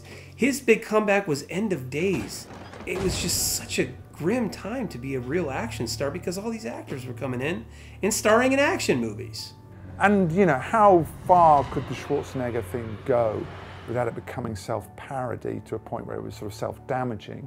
Maybe we just got tired of that, you know, testosterone, massive bulging chests period of that we celebrated for such a long time. I always say it's the death of the superstars. There aren't that many anymore because there's too many nothings. There's too many TV shows, too many nothings. How do you stand out? There's something about being on a big screen and your eyes are this big and people can see the soul of you. You know, you can't hide that from people. So you're either real or you're not. That's the problem with a lot of these new guys. They can't stand up to that. I mean, the Bourne movies, you know, I think Doug Liman had a lot to do with the changes in action movies. I mean, that kind of, that he was going to do handheld action. I remember he actually told me that, and I thought he was crazy. But then I saw the movie, and I was like, okay, you were totally right, and I was wrong. This is what's sad. Bourne, which was echoing Bond, it was the new version of Bond, was so successful that Bond started emulating Bourne. That whole thing with the shaky cam, which I hated with a passion. But that was a way of disguising the shortcomings of the performer and saying, okay, this is your new action star. You just can't see what they're doing. And Expendable was the first time, and done so cleverly, where it made sense to have like a Chuck Norris and an Arnold, and because their personalities come with it. I remember at that point, maybe I'd done 4 films with Jean-Claude, and I was his henchman on Expendables 2. And, you know, we're there and there's Stallone and Schwarzenegger and Bruce Willis. And I remember looking at Van Damme and I could see that he was more nervous than me. It was nice to see that from him, to be honest, a little bit of vulnerability in that moment. Because it was a big deal for everyone to be on those films. Even Stallone and Arnold, you know. It was not lost on them, the fact that all these action stars had come together for one film. When the Expendables came out, and I was like, how come I'm not in there? I should be in there. You have all these guys in there. Are you kidding me? Why am I not in there? Because I was the top female then, you know, in the 80s and 90s. Executives are going to hire somebody for their popularity, and it's just going to be like, oh, come on. We're not buying that.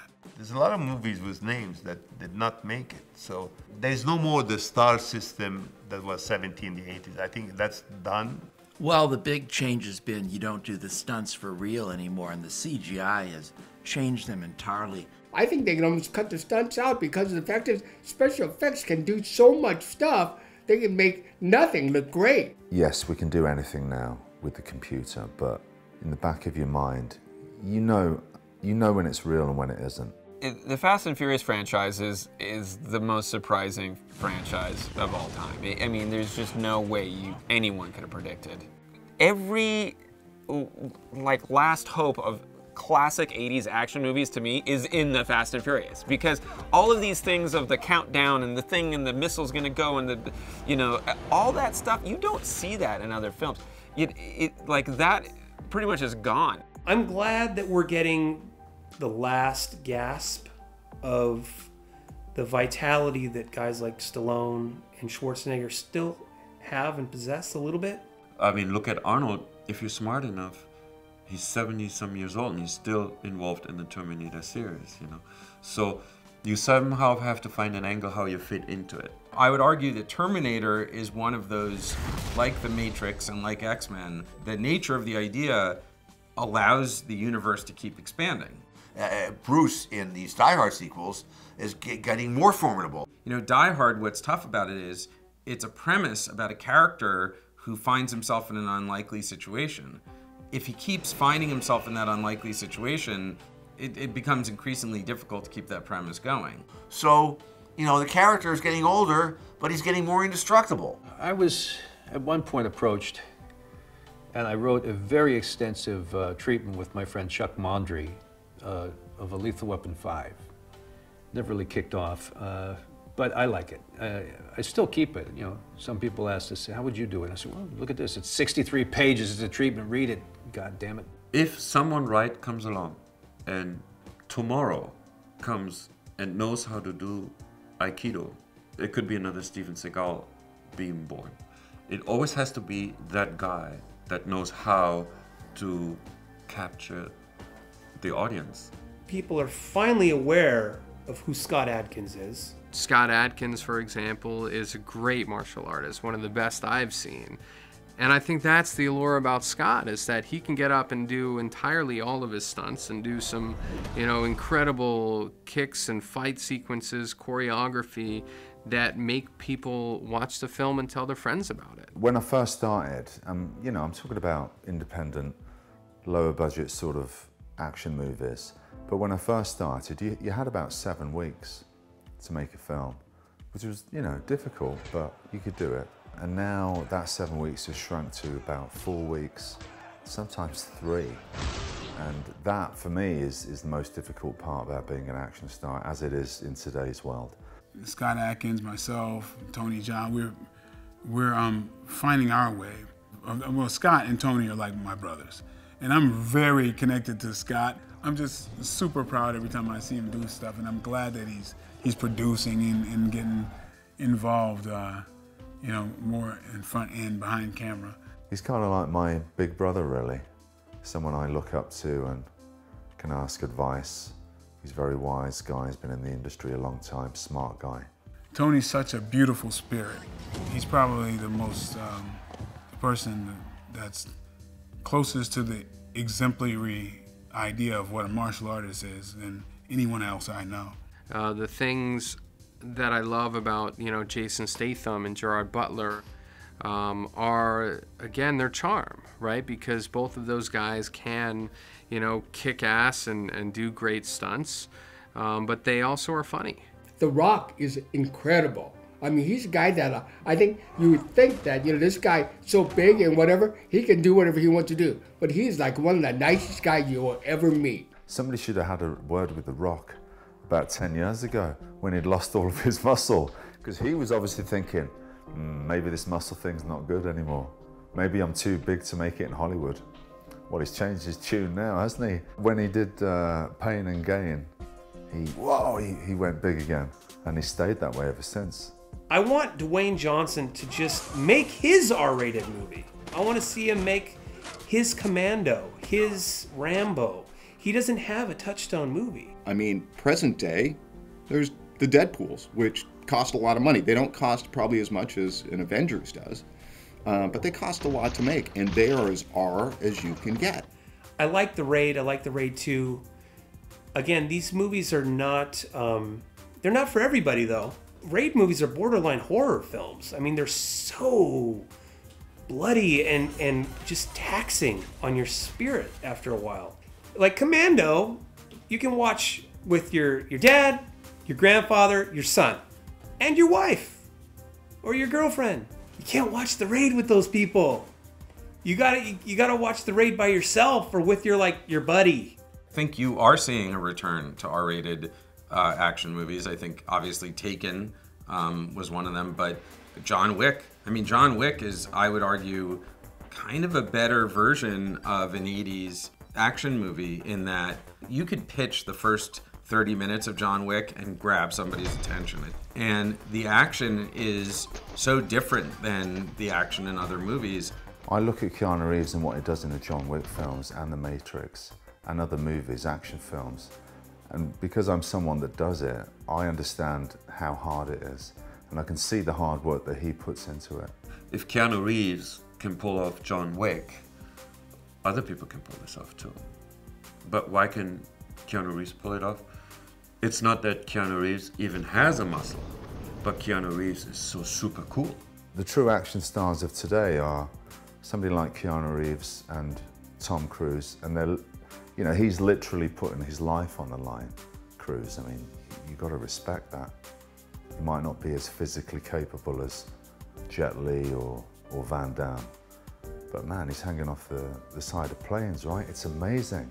A couple of the big action directors nowadays started out being stunt doubles. Chad Stahelski, who's directed the John Wick movies, he was a stunt double for Keanu Reeves. Also, David Leitch was Brad Pitt's stunt double for years, and he was also the stunt double for Van Damme.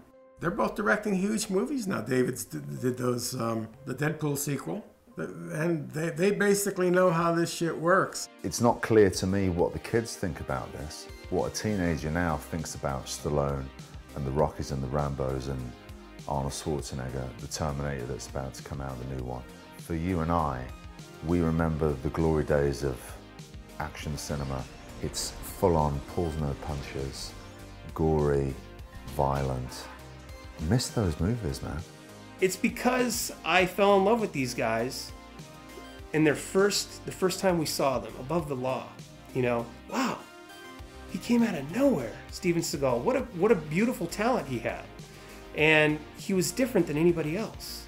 And even though over time their skills or their appearance may have degraded a bit, you know, I mean, we look at Steven Seagal today, he's not the same guy we remember, but he still has that skill. And it's still worth watching. It is. The action movies of the 80s, the ones that are memorable, they had a little more plotting, more twists, more plausible villains, and nowadays I think people are emulating just the stunts, you know, and not looking at the underlying material. Well, you know, I think the films of the 80s, I think they came from old school heads who, they knew story arc, they knew character arc, and built on that, they put action there that was organically motivated by the story. I find more today that the action motivates the story, not the story motivates the action. The question is, do you care about anybody that got shot? That's the real question. But today, I don't, you know, you got shot. I like that special effect, that was great. Do I care about you? Today's generation just seems like they don't care what's out there. I'm gonna go see it. We're still hopefully grasping to that feeling we had when we watched those movies for the first time as kids. I can't compare anybody nowadays to Stallone and Schwarzenegger. These guys aren't meatheads, even though people, you know, the people seemingly want to, you know, the sophisticados want to like kind of downgrade someone. No, these are the smartest dudes in the room, and they'll whoop your ass. They're fun. That's why they're cool. That's why they'll always be around. That's why those guys will be in wheelchairs and still doing it.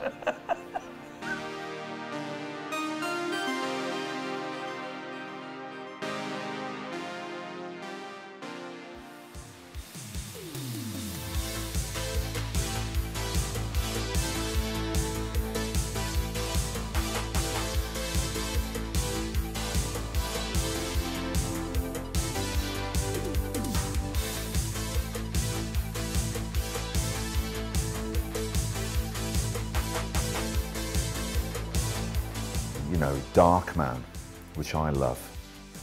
I mean, what would you have called that when that came out? Obviously it's a superhero movie, but what were they calling it at the time? Was it an action film? Was it, you know, it was an action film, right? A weird one. Yeah, the R-rated superhero movies, I always thought that Spawn should have been an R-rated movie. It wasn't R, it was PG. But I always felt that Spawn should be very much like the comic book, very dark. And you know, in Blade, I think it really hit right where it should have. I think there should be a return to more of that. We're doing this big action movie, and it's written for Dolph. Now, can you believe it? Dolph doesn't want it. He wants to play the cop. What an idiot. Who wants to be the cop? It was made for him to be the Terminator. No one can play it like Dolph. But he doesn't want it. His own fault. Guess what? This is your break. You're going to take his movie, and you're going to be the guy in his role, and you're going to be the Terminator. You're going to kill all these people. But you have to do all your own stunts. Arnold Schwarzenegger was the buffest guy on the set, right? That you saw. But there was a guy called Sven, which was his trainer. Did you know about that? Sven Yes. Do you know, to show off how weak he thought Arnold was, he would say, Arnold, come here. Put your elbows up. This is a true story. He put his hands under Arnold's elbows and lift him in the air like this. Bloodsport and the Kickboxer movie after it, the first two Jean-Claude Van Damme films, I didn't actually write those songs. But they hired me to sing them. So, but I was approached basically as a session singer. I did a lot of that back in the '80s. I was the voice for Toyota trucks and Coors beer and all these kinds of things. But yeah, I went to the screening and I met Jean-Claude Van Damme, and nice guy. You know, he was cool. He came out later to a nightclub I was playing at, and the bouncers were giving him a hard time. He had like an entourage with him, and I said, "Oh, let this guy in." So he comes over to thank me later, and I told him that I was the one who sang in the first movie, and he said, "Oh, the music was better than the movie." We had to have a certain kind of a body, or at least on the road to that kind of body, or we weren't action heroes, and that was because of Sly Stallone and Arnold Schwarzenegger. They set the standard, with steroids, mind you, but they set the standard.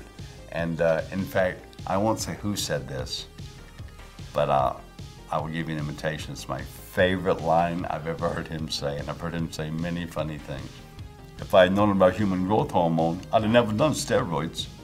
I will not say who that is. I know what you're setting up. The poster's on the wall. Speed 2. I know. But as I always point out to people, it says based on characters created by. It was a party that I was not invited to, and there was part of it was like, well, I should be writing this. But, you know, the way Hollywood works, Jan de Bont became the star, and he got to sort of do what he wanted, and that didn't really include me on the sequel, and I was fine. You know, I can pick apart that sequel, everything that's wrong with it. I hate RoboCop 2, although I got to tell you this, when they were making RoboCop 2, they called me up and they said, Ronnie, we're going to do RoboCop 2. I said, so? And they said, would you be interested in being in it? I said, did you not see RoboCop 1? I went out of a 140-story window and I'm dead. They said, no, you don't get it. What? We fixed up RoboCop. What if we fixed up Dick Jones and he was Robo-Villain? I went somewhere, I think I was on IMDb trying to check because someone told me there was an incorrect credit and I was trying to go and see if I had to fix it. And there was a chat room on there and someone said, what happened to Brad Fiedel? And someone else, I heard that, I'm like, somebody cares? I mean, I've always just been in the trenches doing my thing till I wasn't anymore and moved on to other things. And so it's heartening to think that all those years and hours spent in the studio that there's actually, it's inspiring or meaningful to somebody somewhere.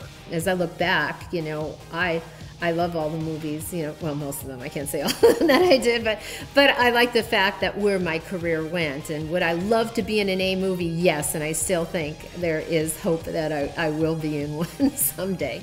So Last Action Hero is a bittersweet experience for me because on the one hand, there were some great moments and I had a chance to work with John McTiernan, who was one of my idols. I just didn't think the film came out very well.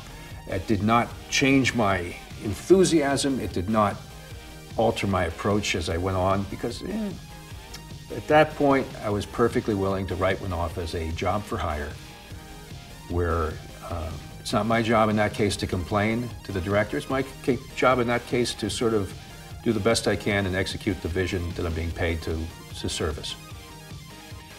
And I really like Predator 2.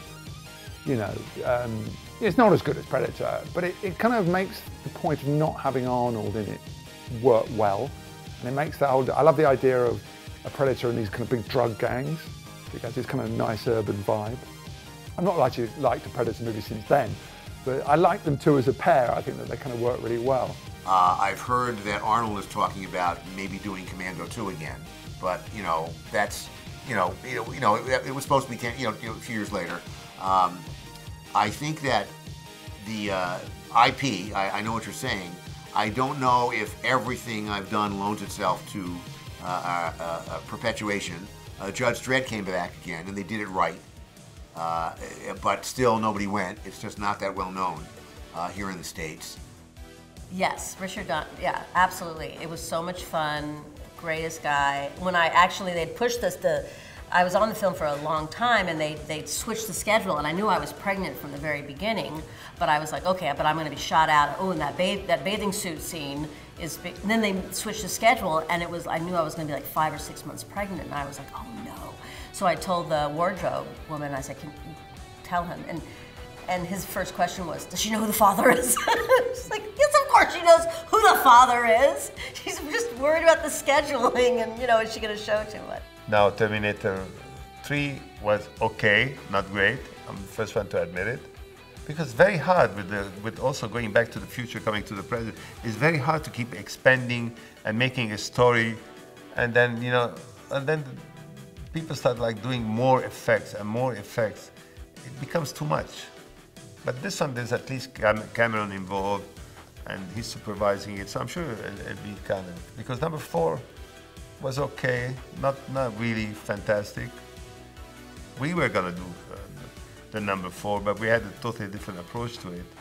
Fury Road, I think, is the only movie I've seen multiple times in a theater in the last 10 years, other than something that my kids made me go see.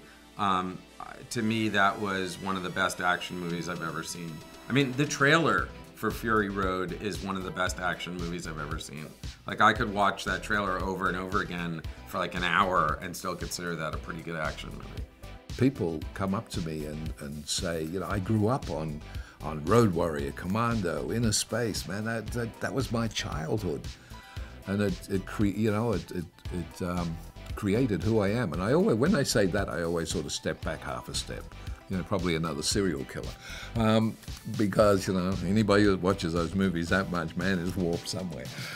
But people, I would have, when I'm doing a Comic-Con, I will have fathers bring their children over to meet me because he grew up. His father showed him Road Warrior or Commando when he was like 12 or 13. They snuck him into when Mum was in bed, and they sat there and they watched it together. And since then, he's been addicted to it, and so his kids, he wants them to meet the guy that did it. This is the guy that was in it. So it's quite interesting that now I think they're more relevant than they were when we made them. Well, again, like I said, Die Hard, I think was great. It was a great film. I think Lethal Weapon was a very decent film, So, but I think it's the 1 and 1. But the part 2, part 3, I think those started dropping down a little because the quality of whoever wrote the film just could not match what was originally done. I have stepped into a lot of my favorite franchises somehow and taken the baton from another composer. Rambo is a great example. One of my heroes, Jerry Goldsmith, scored some of the greatest action scores of certainly of the 80s of all time, really. So what he started with First Blood and all the way through 3. It's funny, when Stallone called me for that, for one thing, when Sly called me to do Rambo, I didn't think it was Sly on the phone. So we'll get past that. I thought it was a friend pranking me. And so I was busy too, and I kind of hung up. It's really bad. Anyway, so once I found it was actually Sylvester Stallone on the phone, I went and met with him, and the first thing he said was like, look, I love your music, but what do you think we should do here? You know, there's a big void, Jerry. You know, and do we just kind of reset? And I was like, no, we don't reset. What we do is we use Jerry's themes, pay homage. It's the heart of Rambo, but we need surrounding themes that are new, that complement it. And the main theme that I wrote for Rambo, it's funny, I've heard a lot of people misattribute it to Jerry, because I play them next to each other. You hear the trumpet, you hear the Jerry Goldsmith theme, and then my theme comes and it's kind of like the B section, and sometimes it's reversed, and Jerry's the B section on this. So it's so intertwined, and I kind of wrote it in the style of Jerry. To me, that's the way to do it.